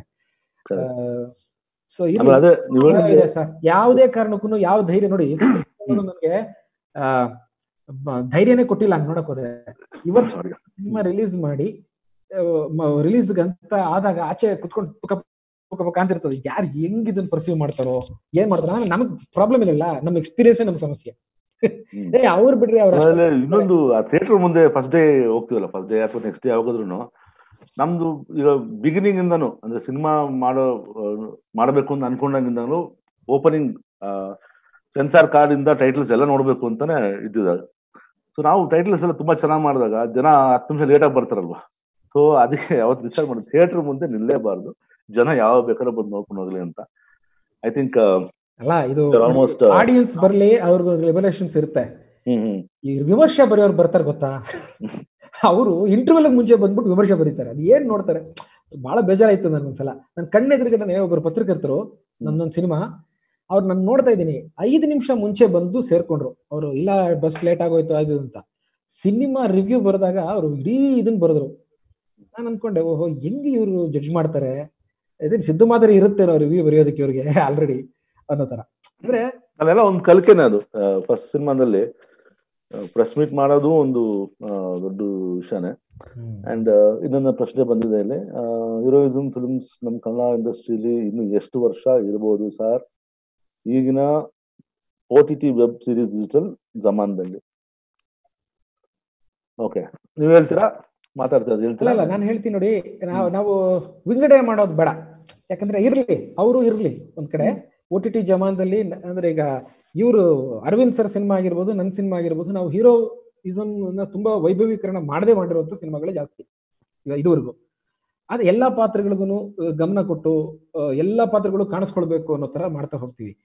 ಆದ್ರೆ ಅದೊಂದು ಇಂಡಸ್ಟ್ರಿ ಇರ್ತದಲ್ಲ. ಈಗ ನಾನು ಬೆಲ್ ಬಾಟಮ್ ಮಾಡ್ಬೇಕಾದಾಗ ಯಾವ್ದೋ ಒಂದು ಇನ್ನೊಂದು ದೊಡ್ಡ ಹೀರೋ ಸಿನಿಮಾಗೆ ಒಂದು ಹೊಸ ಎಕ್ವಿಪ್ಮೆಂಟ್ ತರಿಸ್ಕೊಂಡು ಅವ್ರು ಪ್ರಯೋಗ ಮಾಡಿದ್ರು. ಅವ್ರಂಗ್ ಮಾಡಿದ್ದಕ್ಕೆ ಆ ಎಕ್ವಿಪ್ಮೆಂಟ್ ಎಲ್ಲ ಬೆಲ್ ಬಾಟಮ್ ನಾನು ತಂದ್ಕೊಂಡೆ. ಸೊ ಅವರು ಪ್ಯಾರಲಲ್ ಆಗಿ ಹೋಗ್ಬೇಕು, ನಾವು ಪ್ಯಾರಲಲ್ ಆಗಿ ಇರ್ಬೇಕು. ಆದ್ರೆ ನಿಮ್ಮ ಬೆಂಬಲ ನಮಗೆ ಜಾಸ್ತಿ ಬೇಕು. ಯಾಕೆ ಅಂತಂದ್ರೆ ಅವ್ರನ್ನ ಕಾಪಾಡೋರು ತುಂಬಾ ಜನ ಇದ್ದಾರೆ. ನಾವು ಸ್ವಲ್ಪ ಅನಾಥ ಮಕ್ಕಳು ಇಲ್ಲಿರೋರೆಲ್ಲ, FCS ನಲ್ಲಿ ಇರೋರೆಲ್ಲ. ಹಂಗೆಲ್ಲ ಎಲ್ಲಾರ್ದು ಅವ್ರದ್ದು ಸಮಸ್ಯೆಗಳು ಇರುತ್ತೆ, ಆಡಿಯನ್ಸ್ ಟೇಸ್ಟ್ ಅಷ್ಟೇ. ಸೊ ನಾವು ಆಕ್ಚುಲಿ ನಾವೇ, I mean as A director writer, first audience ನಾನೇ ಆಗಿರ್ಬೇಕು, ಅಂದ್ರೆ creator of the movie. So ನಮ್ಗೆ ಏನು ಬೇಕು ಅದನ್ನ ನಾವು ಕ್ರಿಯೇಟ್ ಮಾಡ್ತಾ ಹೋಗ್ಬೇಕು. ಅದರಲ್ಲಿ ಹೀರೋಯಿಸಮ್ ಬರೋ ಸಾಧ್ಯತೆಗಳು ಇರ್ಬೋದು, ಇಲ್ದರೂ ಇರ್ಬೋದು. ಸೊ ಆ ಕತೆಗೆ ಏನ್ ಡಿಮ್ಯಾಂಡ್ ಆಗುತ್ತೋ ಅದನ್ನ ನಾವು ಮಾಡ್ತಾ ಹೋಗ್ಬೇಕಷ್ಟೇ. ಸೊ ಜನ ಅದನ್ನ ಹೆಂಗ್ ರಿಸೀವ್ ಮಾಡ್ಕೊಳ್ತಾರೆ ಅದೊಂದು ಯಕ್ಷ ಪ್ರಶ್ನೆ. ಅದು ಯಾವತ್ತು ಯಾರು ಯಾವ ರೀತಿ ರಿಸೀವ್ ಮಾಡ್ತಾರೆ ಅಂತ ಹೇಳಕ್ ಆಗೋದೇ ಇಲ್ಲ. ಸೊ ಇದೆ ಆಕ್ಚುಲಿ ಲೈಫ್, ಸಿನಿಮಾದು ಜೀವನದ ಮಜಾನೇ ಅದು. ಸೊ ಯಾವಾಗಲೂ ಕ್ರಾಸ್ ರೋಡ್ಸ್ ಅಲ್ಲಿ ಇರ್ತೀವಿ, ಹಿಂಗ ಹಂಗ ಅಂತ ಹೆಂಗೋ ಹೋಗ್ತಾ ಇರೋದು. ಸೊ ಐ ಥಿಂಕ್ ಒಟ್ನಲ್ಲಿ ಜರ್ನಿ ನಡೀತಾ ಇರ್ಬೇಕಷ್ಟೇ. ಸೊ ನಮಗೆ ಖುಷಿ ಆಗತ್ರ ನಾವು ಒಳ್ಳೆ ಸಿನಿಮಾ ಕೆಟ್ಟ ಸಿನಿಮಾ ಅಂತ, ಆಮೇಲೆ ಕೆಟ್ಟ ಸಿನಿಮಾ ಮಾಡ್ಬೇಕು ಅಂತ ಯಾವ ಡೈರೆಕ್ಟರ್ ಮುಂದೆ ಹೋಗೋದಿಲ್ಲ ನನ್ನ ಪ್ರಕಾರ. ಎಲ್ಲರೂ ಏನೋ ಒಂದು ಒಳ್ಳೆ ವಂಡರ್ನ ಕ್ರಿಯೇಟ್ ಮಾಡ್ಬೇಕು ಅಂತಾನೆ ಟ್ರೈ ಮಾಡ್ತಿರ್ತಾರೆ. ಮಧ್ಯದಲ್ಲಿ ಏನೇನೋ ಆಗಿರುತ್ತೆ, ಯಾರ್ಯಾರ್ದು ಇನ್ಫ್ಲೂಯೆನ್ಸ್ ಆಗಿರುತ್ತೆ. ಅದೆಲ್ಲ ಆಗದೆ ಆದಷ್ಟು ಕೂಡ ಅವನ ಥಾಟ್ಸ್ ಡೈರೆಕ್ಟ್ ಆಗಿ ಆಚೆ ಬರೋದಕ್ಕೋಸ್ಕರನೇ FUC ವೇದಿಕೆ ಇರೋದು. ಸೊ ನಾವು ಮಾಡ್ಕೊಂಡಿರೋದೇ ಕೂಡ ನಮ್ಮ ನಡುವೆ ಕಾರ್ಪೊರೇಟ್ಸ್ಗಳು ಇಲ್ಲ ಆ ಹೀರೋ ಇದ್ರೆ ಮಾತ್ರ ನಾವು ತಗೊಳ್ತೀವಿ, ಈ ಹೀರೋ ಇದ್ರೆ ಮಾತ್ರ ಮಾಡ್ತೀವಿ, ಅಥವಾ ನೀವು ಈ ತರ ಕಂಟೆಂಟೇ ತಗೊಳ್ಳಿ. ಈಗ ನೋಡಿ OTT ಪ್ಲಾಟ್ಫಾರ್ಮ್ಸ್ ಅಲ್ಲೂ ಕೂಡ ಬರೀ ಥ್ರಿಲ್ಲರ್ ಕೊಡಿ, ಆಕ್ಷನ್ ಕೊಡಿ, ಇಲ್ಲ ಸೆಕ್ಷುವಲ್ ಕಂಟೆಂಟ್ಸ್ಗಳನ್ನ ಕೊಡಿ ಅಂತ ಕೇಳ್ತಾರೆ. ಅದನ್ನೆಲ್ಲ ಬಿಟ್ಟು ನಾವು ಇನ್ನೊಂದೇನೋ ಹೇಳಕ್ ಹೊರಟಿದೀವಿ ಗೊತ್ತಾ, ನಮ್ಮ ಮನಸ್ಸಿನಲ್ಲಿರೋದನ್ನ ನೇರವಾಗಿ ಹಾಕೋದಕ್ಕೆ ಈ ವೇದಿಕೆ ನಿಜಕ್ಕೂ FUC ನಾವು ಮಾಡ್ಕೊಂಡಿರೋದು.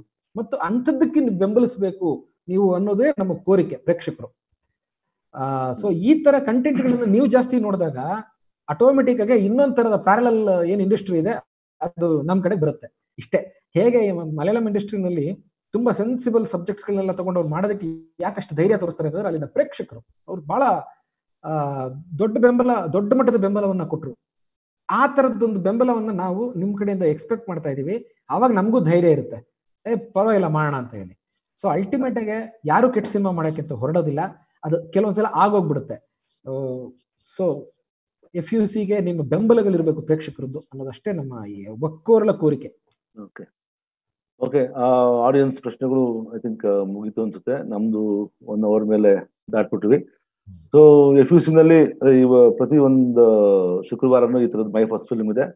ನಾಳೆ ಮೂವಿ ನೈಟ್ ಇದೆ, ಮತ್ತೆ 7 ಗಂಟೆಗೆ ಭಾನುವಾರ ಕಾರ್ಯಕ್ರಮ ಇದೆ. ಸೊ FUC ಲಿಂಕ್ ನ ನೀವು ಫಾಲೋ ಮಾಡ್ತಾ ಇರಿ, ಸಬ್ಸ್ಕ್ರೈಬ್ ಮಾಡದೇ ಇರೋರು. ಸೊ ಮತ್ತೆ ಎಲ್ರಿಗೂ thank you so much. And ನಮ್ಮ ಮೊದಲನೇ ಸಿನಿಮಾದ ಅನುಭವನ ನಿಮ್ ಜೊತೆ ಹಂಚ್ಕೊಂಡಿದ್ದಕ್ಕೆ, ನಿಮ್ ಸಮಯ ಕೊಟ್ಟಿದ್ದಕ್ಕೆ thanks a lot. Thank you very much. Thanks a lot.